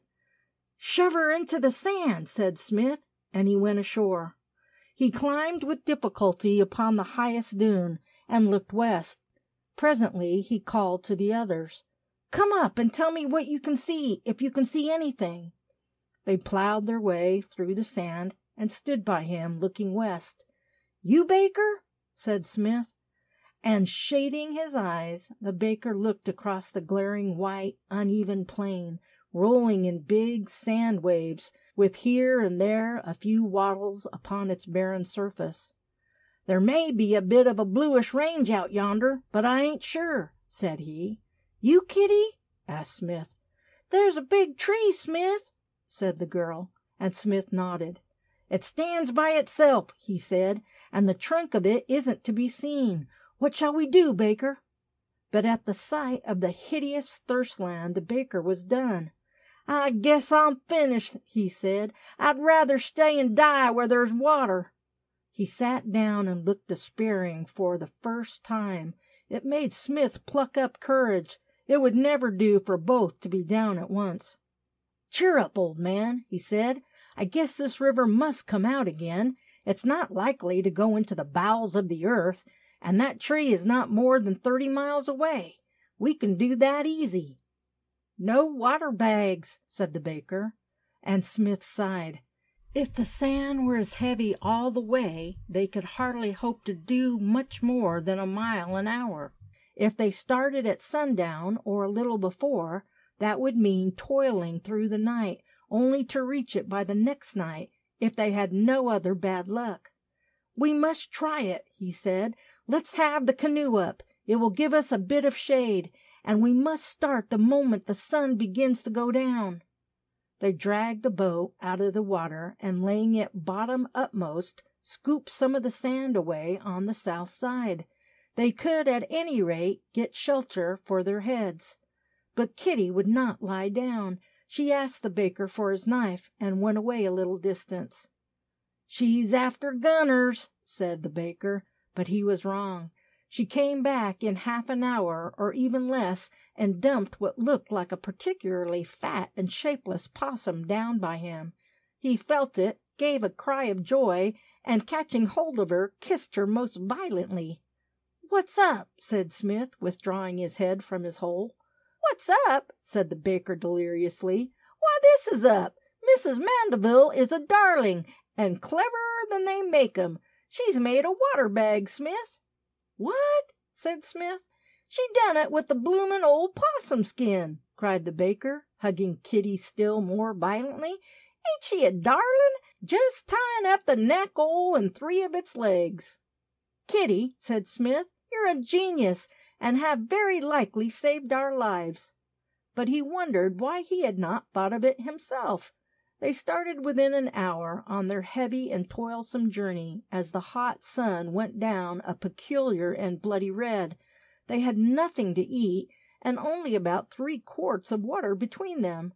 Smith, taking his direction by the setting sun, led the way, and the others followed side by side. As soon as it became dark, a star served him as a compass till midnight. The aspect of the sand desert in the darkness was one of peculiar desolation, and the fact that it rolled sufficiently to prevent them seeing 50 yards ahead made them exercise caution even when caution appeared unnecessary. They could not tell whether some black fellows who knew the country might not cross it occasionally, and they might possibly stumble upon them sleeping. But as the heavy hours passed, and the labor of merely lifting their feet became painful, their needless caution vanished. They went blindly and hardly noticed the visible changes in the sky. For now there was a cool, quick breeze springing from the northwest quarter, and in the low northwest were clouds. Just as the wind became strong enough to blow the sand in their teeth, it suddenly failed, and the air got hot and heavy once more. But it seemed hotter than it had been. The sweat poured from them and ran salty upon their lips. And still the clouds grew in the northwest, until at last they suddenly obscured the star by which their leader steered. He stayed till the others joined him. "Rain," he said, pointing to the heavy cloud bank. And as he spoke, forked lightning ran upon the clouds and split them wonderfully, opening intense and awful depths. As the baker opened his mouth to speak, he heard a sound such as he had never heard before. "Listen!" he cried. "What is it?" And Smith stood still as he heard a roar which was not thunder nor loosed waters. It was the sound of a tornado in the desert, and he saw even the dark, a dun cloud low down, but close upon them. For as the distant thunder roared at last, another flash of lightning showed the white sand sea as in noonday, and he beheld the desert rise. "Lie down!" he cried, and the next moment the wind swept over them with a roar, and the grit flew like fine shot, screaming, and they grasped at unstable sand, which fled from between their fingers to hold to the moving earth. At last they grasped each other and waited as the sand piled about them as if it was alive, and got into their eyes and their hair and their dry mouths. They could not speak, and if they could have spoken, their voices would have been swallowed up. They could not open their eyes, and if they could, they would have seen no more than if they had lain drowning in a turbid flood. But there was no rain. Through the frightful uproar and the red blast there came now incredible and incessant flashes of lightning, which burnt into their brains even as they lay face down with closed eyes. And through the vast diapason of the organic storm were short splitting roars, which shocked and half deafened them. They felt like blind beasts stricken of God in the wilderness. They were scapegoats for the crimes of things, and then they were nothing but struggling physical blots of mere suffering life. For the sand drifted upon them and covered them up. They struggled out of it and were rolled over. They tore at each other for something to hold to. And then, as suddenly as it came, so suddenly the dry storm passed and went howling across the wilderness in the chariot of the winds. For now, overhead, the stars were shining, and the moon was clear-cut and bright and splendid. They rose out of the sand, which had so nearly been their grave, and spat thick dust from their parched mouths. "Where's the water?" asked Smith. And Kitty gave a cry. "I've lost it," she said, and their being half blind gave them a horrible shock, for it lay at their very feet. The girl had held on to it until the very last gust. "That was a close one," said the baker, "and now I 'ope we've done. The devil must have his finger in our pie, but after this we shall get through." "Don't be too sanguine," said Smith. But there he asked for something quite beyond his chum's strength, for the baker's remarks on the storm and the desert and their luck were of an extremely sanguine nature. At least his one adjective was. And Kitty, too, was about as badly frightened as she could be. Though sandstorms were not uncommon in the bush, yet she had never had such an experience as this. She clung closely to the baker, when they resume their interminable tramp. "Cheer up, old girl," said the East Ender. "We'll be in the Mile End Road yet. I'll show you life." And Baker, for the first time in a week, burst into a shout of laughter. "If Smith can smile that way," said the baker, "there ain't nothing very wrong, not to say really wrong. And when he bites that 'ere mustache of his, and shuts his eyes, that's when I funk it, day or night. What's o'clock, Smith?" "It's 25 to 3 by the clock on Bow Church," said Smith. "Gone," said the baker, and they went on through the sand in silence. Presently Smith stopped. "Did you hear anything, Baker?" he asked. "Distant thunder," said the baker. Said Smith. "I don't know." But he walked on again. "Do you really think we shall strike that bloomin' river again, Smith?" he asked. "It's quite likely, Baker. It's pretty sure to come out somewhere, and if this infernal desert ends at the tree yonder, it may be there. What kind of a tree is it?" "A pine, I suppose," said Smith. "One of the beautiful, useful colonial pines." "Yes," cried the baker. "Drive a tin tack into a board, and it splits from one end to the other. That's it. But I wish we was out of this, and I'm as 'ungry as I can stick. How goes it, Kitty, my girl?" Kitty came closer to him and smiled. "More thunder," said the baker presently, and then he stopped. "Smith, what's up? Look at it. Look." And right ahead of them there was a great jet of sand. It rose in a cloud and then died away. There was another low roar. "What is it?" said Smith to himself, and then he turned on the baker. "How should I know?" When they came to the place where the jet was, they found nothing but a deeper hollow than usual. "Perhaps it's one of those whirlwinds, dust devils some call 'em," said the baker, whom the strange phenomenon had frightened. But the dawn was growing up behind them like a magical golden mango plant, and the light gave him courage. "We'll do it," he cried cheerfully. "And as for the bloomin' tree, I'm beginning to see it myself. Let's take a spell, Smith. I'm that tired I can hardly stir." As Smith was fearfully tired too, he did not require much asking, and they sat down.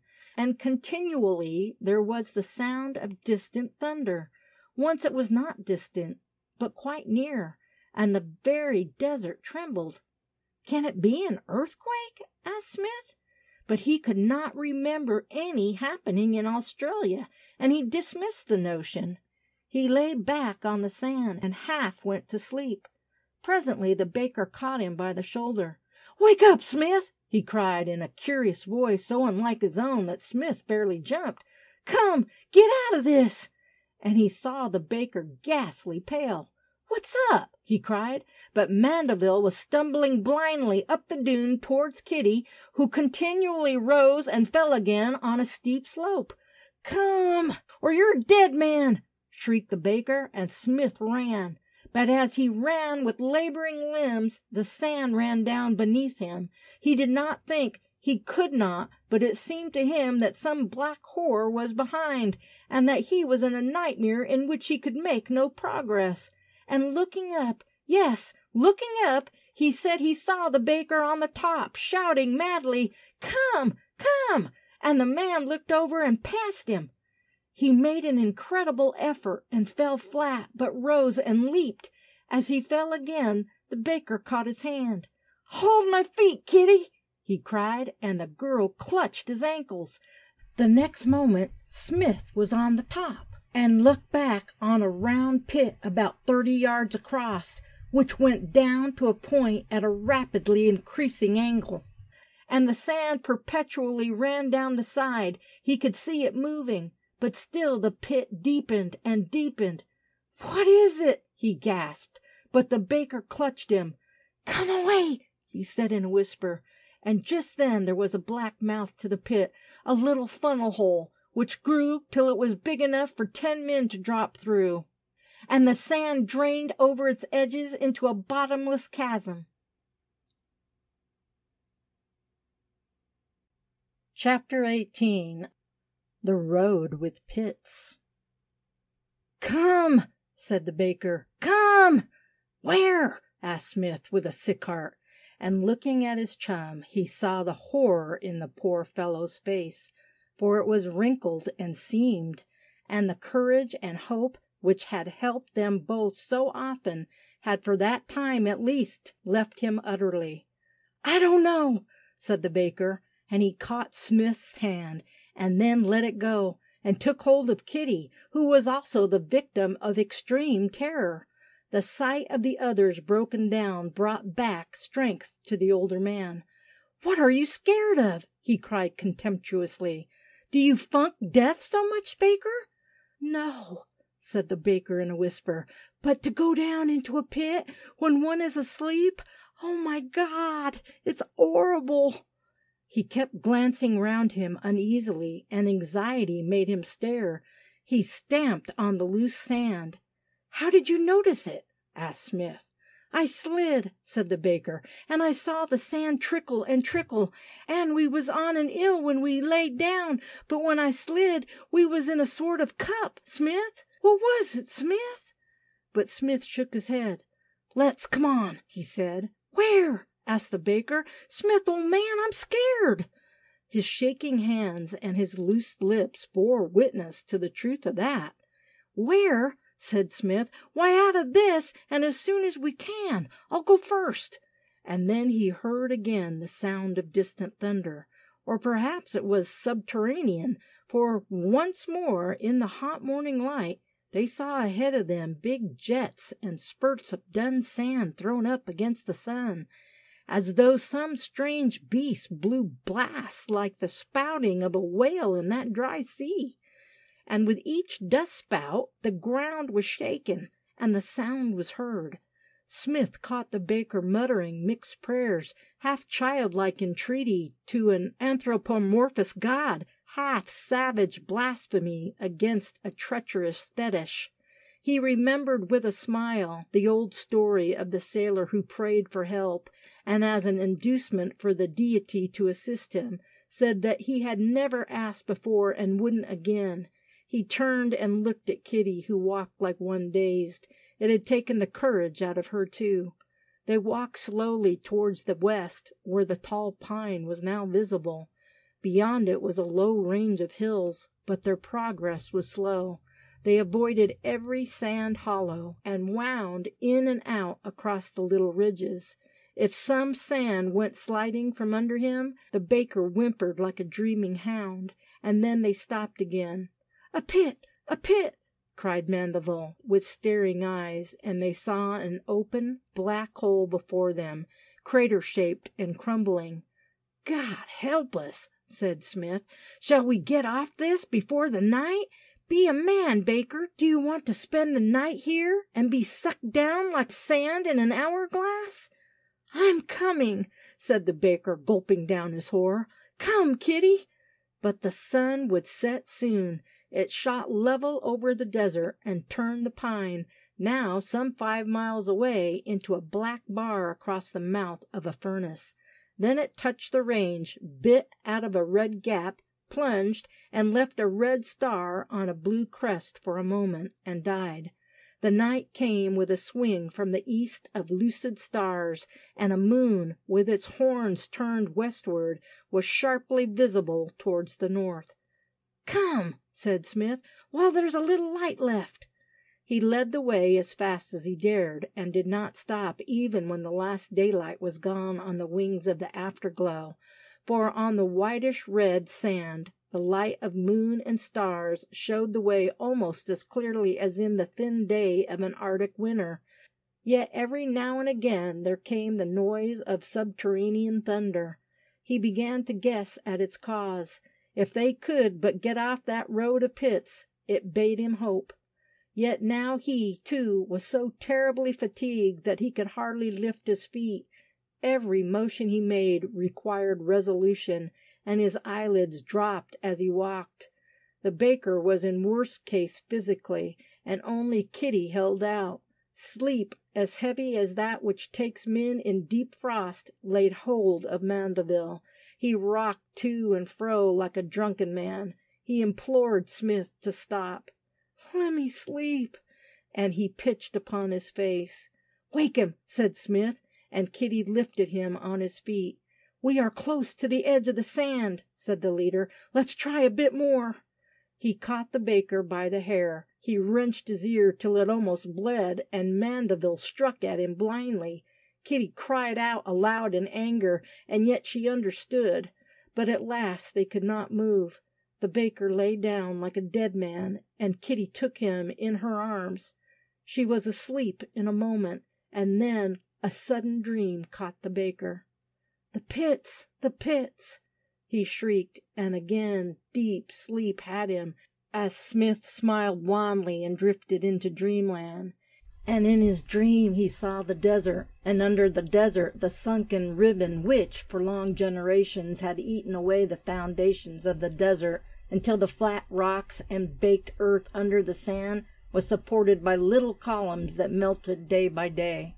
And he heard the columns give, and then the ruptured rocks cracked. There were distant sounds of thunder, and the huge tilted slabs threw sand into the air. Down each rift, as through horrible funnel holes, the sand fell which measured human lives.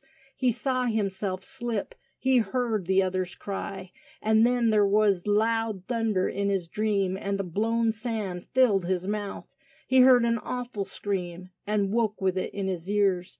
"Help, Smith, help!"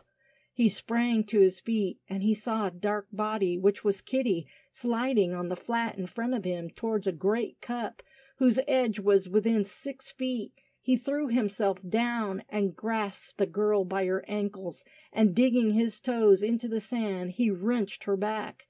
But as he did so, she screamed dreadfully, and on her scream there came another further cry, half choked, half dreamlike. Such a cry as a man would make in a nightmare if he could free his chest from the horrible squat beast that chokes him.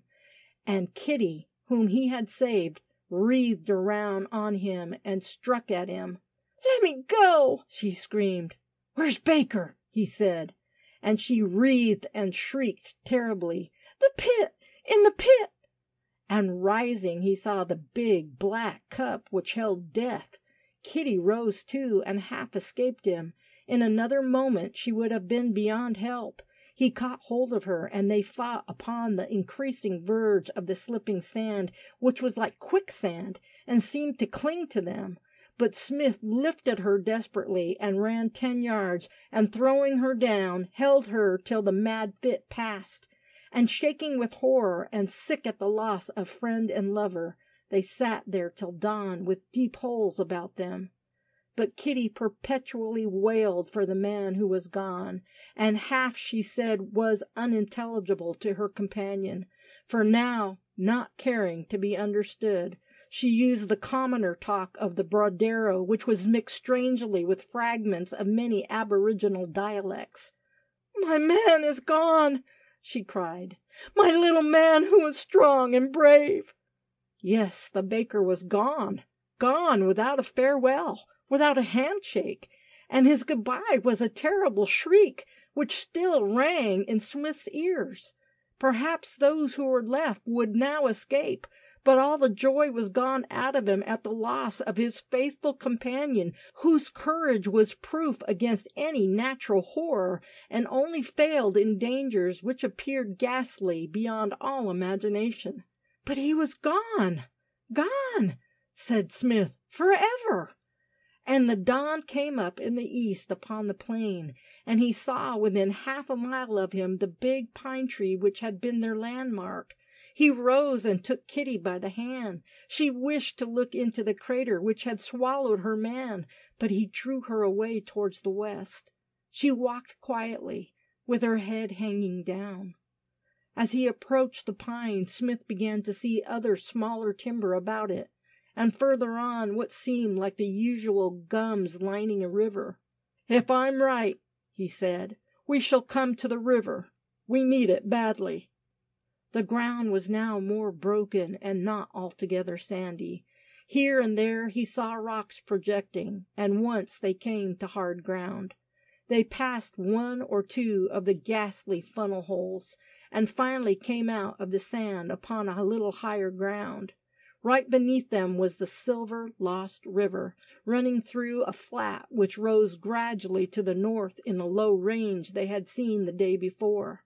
As they came in sight of the stream, Kitty broke down and cried. "Oh, Baker," she said. But Smith knew what she meant, and he touched her arm. "Come, Kitty." Even as he spoke, he stayed. "What is on the bank, Kitty?" he asked. For 200 yards away there was a black spot on the white sand. "It looks like a body," said Kitty with a shiver, and they went slowly towards the stream, wondering what this could be. Was the dead man black or white? It might mean so much to them. It might mean further hazard or strange, quick release from all their anxiety. But suddenly, when they came upon the level ground, Kitty loosed her hold of Smith and ran along the river's edge like a deer. Smith stopped and then ran too. Was it possible? Possible? Yes, it was possible, for Kitty had the baker's head against her bosom, and she was crying over him like a mother. He was still alive. Smith dropped on his knees. "It's half a miracle," he said. "Yes, he's alive, Kitty. Rub his hands. He's dropped into the river, the sunken river. Good old Baker." And Smith broke down himself as the baker opened his eyes and then shut them, relapsing once more into unconsciousness. They stripped off his wet clothes and laid him in a sunny, sheltered place. Smith wiped his body with his own shirt, which he took off, and presently the baker opened his eyes and saw them. "Such a bally nightmare," he said. "Where's Kitty?" And Kitty bent and kissed him. "Good old girl," he said. "What's wrong?" "Nothing, nothing," cried Smith cheerfully. "We're out of it all now." "Ah," said the baker, "I remember." He sat up, and as real consciousness came back, memory returned, too, and he shivered. A strange, one-pinched look was on his face. He looked a worn, broken man, and much, much older. From that hour his hair rapidly whitened. But he was quite sane. "Do you feel all right now?" asked Smith. "Will I ever feel right?" asked the baker. "But I feels hungry, and I suppose that's a good sign." But there was nothing to eat. They held a bit of a council while the baker's clothes dried. "Tell us all about it," said Smith. But the baker shook his head. "Give me a bit of time, Oldham," he pleaded. "Can you get any tucker, Kitty?" She said she thought she might get a lizard, but if she did, they might have to eat it raw, for the only matches among them had been in Baker's possession, and they were wet through. This reminded them of that, and they spread them out to dry. "Never mind," said Smith cheerfully. "If they are done for, Mrs. Mandeville will make a fire aboriginal fashion." And she acknowledged that she might be able to do that if she tried, though it was a man's job. Fortunately, however, there was no necessity for her to attempt it, as they saved at least half a box of the wet matches. Their dinner was made of a particularly objectionable-looking lizard with spurs and frills, and of a couple of bullfrogs, which Kitty caught near the river. It made their courage rise again. "And now it's for the coast," said Smith. "Do you think you can travel, Baker?" "I can that," said Mandeville. "Ain't I a new man? Last night I was killed. I died, and went down into the pit." "Tell us," said Smith. "I'll show you where I came out," said the baker, and they walked upstream till they came to the place whence the river issued. There were several mouths to it along the edge of the sand desert, some large and some small, but it was evident that it had once issued from a single big cave. The new mouths were made by slabs of rock fallen together, or resting on huge lumps of sandstone, mixed with a harder conglomerate, and they were, pretty evidently, the result of the last night's destruction. "I guess I came out here," said the baker, pointing to a triangular opening near the north bank, "for this one close to us is very shaller, and I should have come ashore. but I drifted considerable after I got into the light. I'll tell you about it." They all sat down on a sand heap to listen. "I don't remember going to sleep, Smith." "No," said Smith, "you went to sleep walking. Anyhow, I don't remember it, and the first thing I do remember was doing the bloomin' sliding trick again. And then Kitty here collars me, and I 'eard her holler for you plain." "I caught her by the ankles," said Smith. "And that done me," said the baker, "because I was tore out of her hands before I could catch old myself, and then I gives a yell, and I just slid, and I thinks, 'Now you're done, baker, for I keeps on falling forever.' I guess it warn't really far, but it seemed so, and then I was overhead in water all of a sudden, and choking with sand and water at once. Of course I strikes out blind, and swims easy, but near choked with the 'orrible scare, and the darkness was stinking thick. I never seen the like, no never, and I thinks little bits of you and Kitty overhead not able to help me, and you may believe it or you may do the other thing, but I feels quite sorry for you. I remember, too, what a bloomin' coward I was over them pits, and I thinks of 'ome in the Mile End Road of a Saturday night. Then my 'and touches a rock. I tries to grab the thing, but it was smooth, and it had nothing to hold by. Then I finds I was slippin' past it easy, and mind you, all this time I made sure I was dead. I couldn't see other than I'd drown. But when I finds the water was goin', another bloomin' horror strikes me. I thinks, 'Now I'm goin' into another bloomin' water pit?' I screams then, and my voice comes back on me, and almost stuns me. I grabs at the rock, though what for, I dunno, and just then I thinks, why, to be sure, this is the bloomin' sunk river, and maybe it comes out. So I lets up trying to hold and swims easy with the current, and I believe that I swum steady for years, yes, and as I got tired, I felt old. Oh, but it was bad, Smith, and just as I thinks I'm done, I sees that 3 square old light, and afore I'd knowed I was through it, and I seed the stars and the banks. I scrambled to it, and clawed out a yard or so, and then I tumbles flat where you found me. You and Kitty here, God bless her and you." He kissed Kitty and held out his hand to his old chum. They rose and began their journey once more. Chapter 19. Deliverance. They camped that night on a clear little flat close by the river, and again Kitty found a possum for them to eat. "If it hadn't been for you, Kitty, I believe we should have died of hunger long ago," said Smith. "You're a darling." "Ain't she just?" cried the baker proudly. "Kitty, my girl, when we gets into a town, and you, as your 'air trimmed, and gets a good dress on you, you'll be the belle of the ball, that's what you'll be." And he explained to her in simpler language that she was very good looking, which was indeed true, for her figure was magnificent and her walk perfect. If her hands and feet were rather big, that was nothing to the baker, and her carriage would prevent any male critic from being severe on minor details. "But I'm sorry for Kitty when she gets among the so-called civilized lot," said Smith. "They will be for tearing her in pieces." "I'll tell them she carries poison in her fingernails," said the baker, "and you'll see they'll be civil. Besides, we'll be rich, old son, and if Kitty's rollin' in gold, she can wear skins and eat lizards if she likes." And Kitty, who was beginning to get curious about the women of her lover's tribe, inquired about their manners and customs. The baker got so entangled that Smith fairly screamed.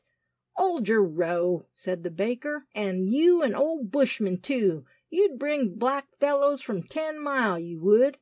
"That's true," said Smith. "I forgot." But then to hear the baker distinguishing in terms of the East End between a lady and one who was not a lady was too exquisitely ridiculous, especially when his pupil in the difficult art of social estimation was one to whom every term he used was blank mystery.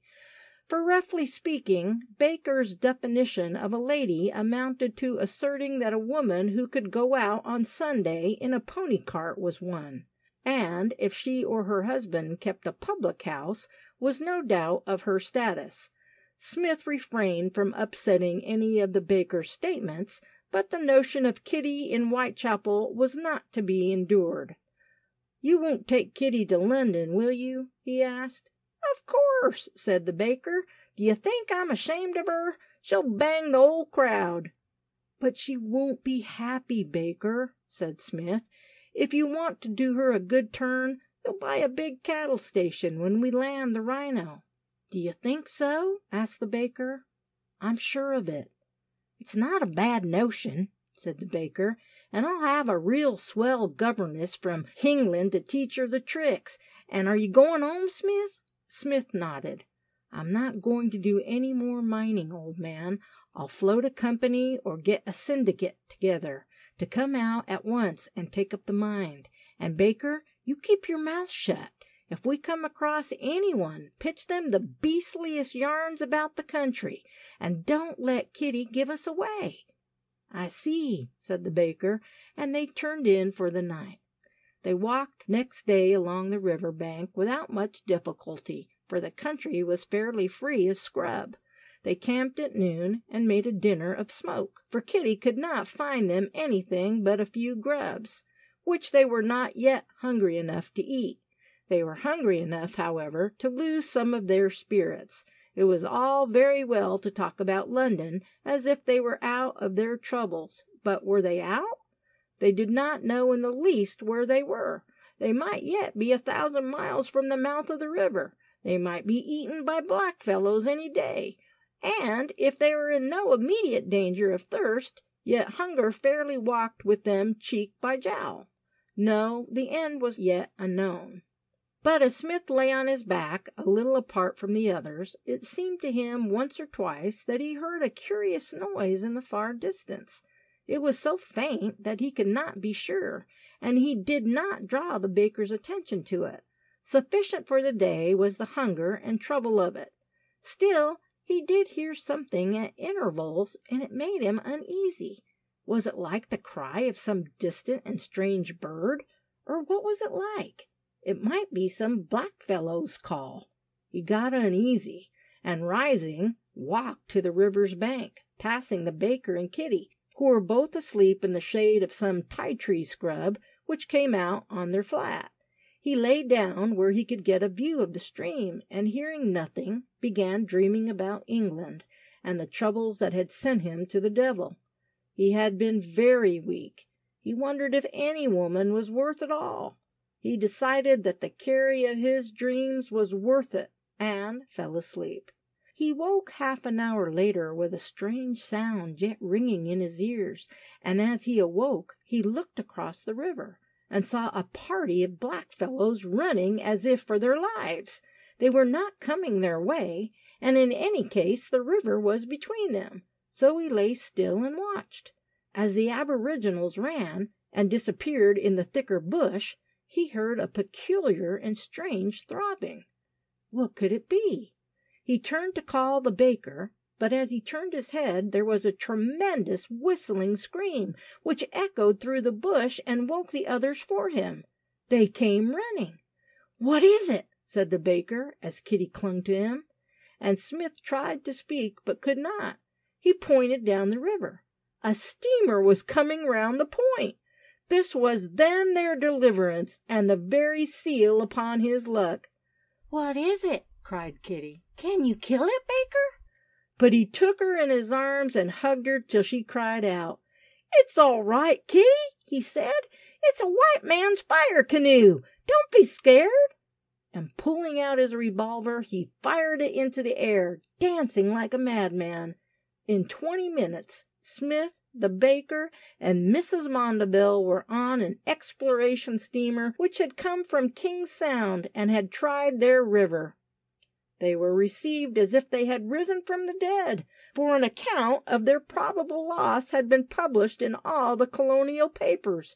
Smith found he knew the engineer, and in 5 minutes they were seated in the stuffy little cabin drinking bottled beer. Kitty, who was the admiration of the whole crew, refused it in terror, but she was glad to eat what they gave her. "Where did you pick her up?" asked the captain. "It's a long story," said Smith, and he gave them a rough outline of their adventures. "And no other luck?" he asked. "No," said Smith, "and there's no need to go any further. It's not navigable for more than 30 miles now."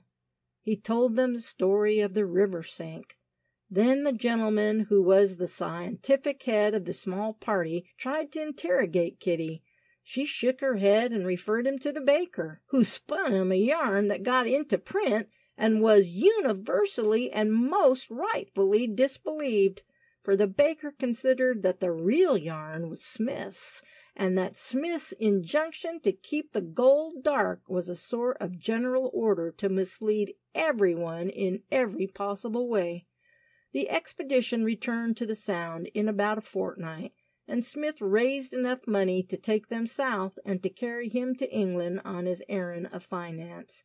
But before he went, he saw Kitty dressed in the garments usually affected by the women of the tribe to which her husband belonged, for the baker considered it his duty to marry her, and he did so, in spite of Kitty's violent remonstrances. The ceremony, which was witnessed by a larger crowd than had ever gathered together on a similar occasion in the whole history of Western Australia, affected her nerves worse than the desert of pits, and to this day she cannot understand why it was necessary, or what good it did her or those who saw it. Among the crowd were Tom, the water carrier, and Hicks. It is possible that Smith's, or rather Archibald Gore's, wife may have explained the meaning of the ceremony to her. For 2 months after Smith left for England, the baker received a cable from him. "Syndicate formed. Am coming out with wife. Sailing today." "Smith's coming out, Kitty," said the baker when he received it. "I'm glad," cried Kitty. "He's got a wife, too," said the baker. "I suppose it's bound to happen to a man if he only lives long enough." "Yes," said Kitty. "And will she like me?" The baker looked at her indignantly. "If she don't, she ought to come through what we went through, old girl, and have you alongside to show her what's what."